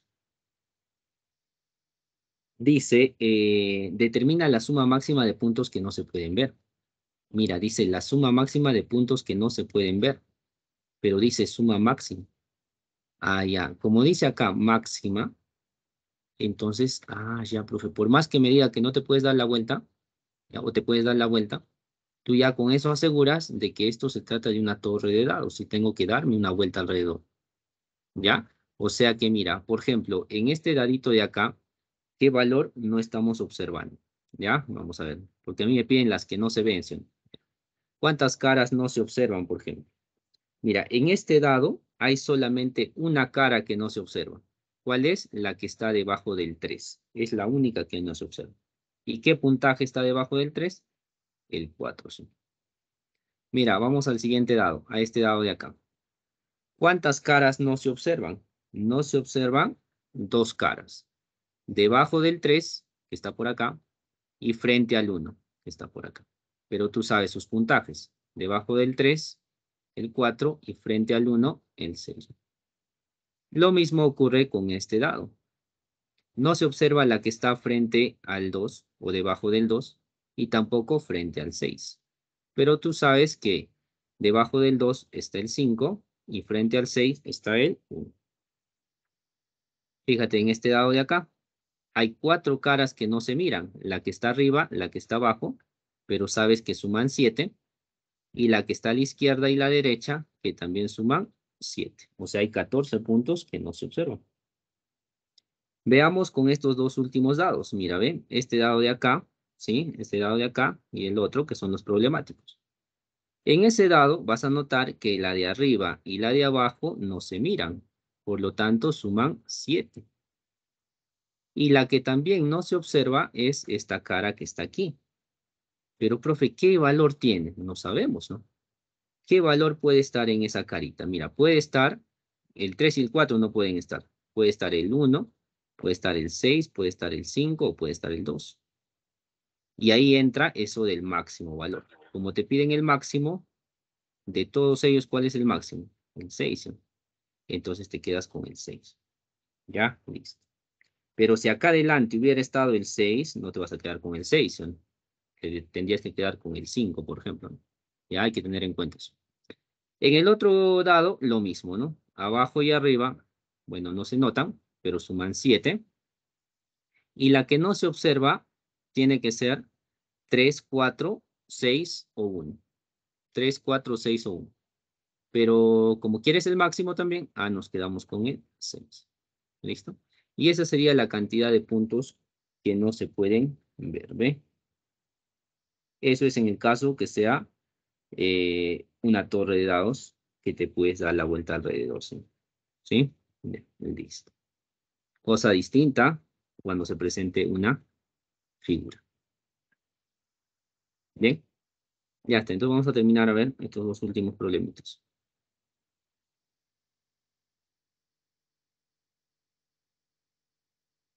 Ya. Bien, a ver, vamos con la 23, ¿ya? Que dice, José lanza 4 dados comunes sobre la mesa y obtiene puntajes consecutivos en las caras superiores. ¿Cuál es la mínima suma de los puntos obtenidos en las caras opuestas a las mencionadas? Ya, creo que está sencillo, ¿no? Debe haberle salido puntajes consecutivos, ¿ya? Y lo que te está pidiendo es la suma de los que están en la base, pero la suma máxima, ¿ya bien? De los que están en la base, pero te piden, perdón, la suma mínima, ¿ya? Lo mínimo posible. Si tú quieres que abajo esté lo mínimo posible, arriba tiene que haber salido, ¿qué cosa? Lo máximo posible, ¿sí? ¿Sí? Los valores máximos posibles. ¿Ya cuáles son los valores máximos posibles? Profe, que te había salido que todo 6, 6, 6, ¿o no? Pero como dice además que son consecutivos, uno será 6, el otro tendrá que ser 5, 4 y 3. Y en la base, entonces estaría aquí, estaría 1, acá estarían 2, aquí estaría el 3 y aquí estaría el 4.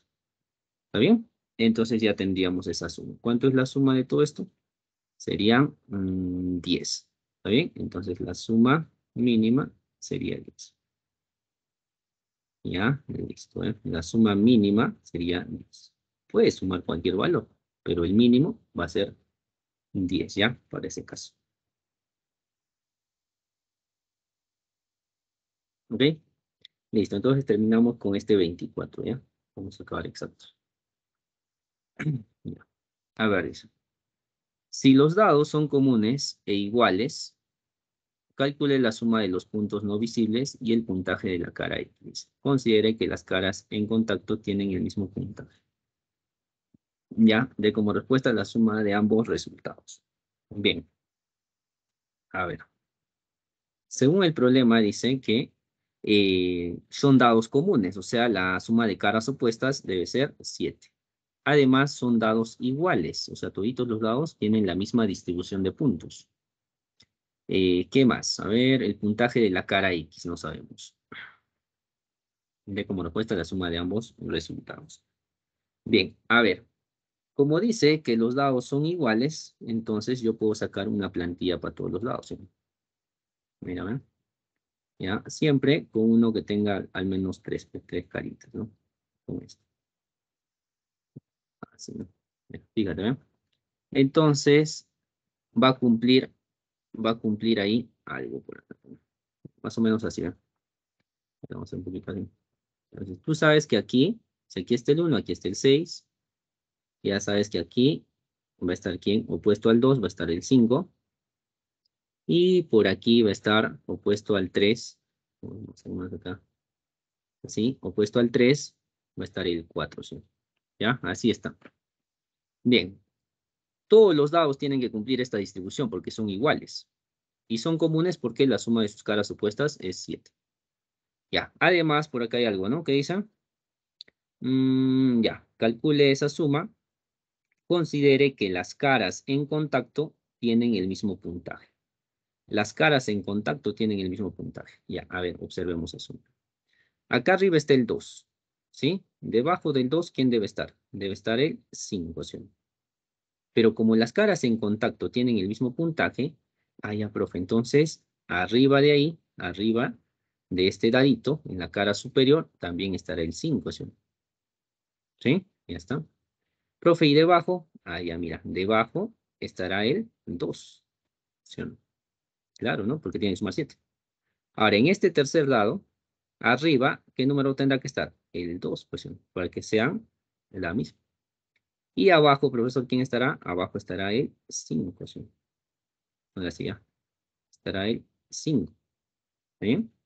Y en consecuencia, arriba del último dado, ya de este de acá, arriba en la cara superior, debería estar ¿quién? Debería estar el 5. ¿Ya? Listo. Así tendría que darse esa situación, ¿sí? Entonces, a ver, en este último dado, yo tengo que está el 1 al frente, arriba debe estar el 5, y yo necesito saber quién está al lado derecho. ¿Está bien? Ya está. A ver, vamos a observar entonces. Guíate con esta plantilla. Profesor, el 1 al frente y el 5 arriba. Mira, ve. Si el 1 va a estar al frente, y si no lo puedes así, te ayudas con tu borrador, pero ya sabes, ¿no? Con tu borrador. Si aquí está el 1 al frente, arriba va a estar el 5, esto va a estar en la parte superior. Entonces, profesor, ¿quién va a estar al lado derecho? Ya mira, te das cuenta, ¿quién va a estar al lado derecho? Va a estar el 13. ¿Ve? Si aquí está el 1, arriba está el 5, aquí X tendría que ser 3. Entonces ya sabes el valor de X. Bien, y por último, ¿qué nos están pidiendo aparte de eso? Nos están pidiendo la cantidad de puntos de las caras que no se pueden ver, ¿no? Y eso ya lo podemos determinar acá. Total de puntos son 4 dados. Cada dado tiene 21 puntos. ¿Ya? Bien por acá. Los puntos visibles son todo lo que podemos observar aquí, inclusive el 3. ¿Ya? Inclusive el 3, que serían 23, 24 ya serían. ¿Está bien? Y los no visibles es lo que necesitamos calcular. Ya vamos a llamarle N. Ya está listo. Entonces, ahora sí ya tendríamos nuestro resultado, ¿sí? ¿Sí? En este caso sería 60, ¿no? Listo. ¿Qué nos están pidiendo? De cómo suma, la suma de los resultados. Ya, entonces acá sería 3 y acá sería 60. Ya, listo. Esto de acá es como una foto, ¿no? Ya se han dado cuenta. Esto de acá es una foto. Listo, jóvenes. Ya, entonces nos vamos a quedar ahí. Ya, vamos por acá.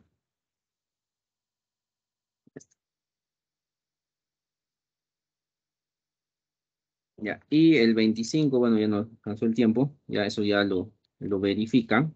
Ya, nos están pidiendo el resultado entre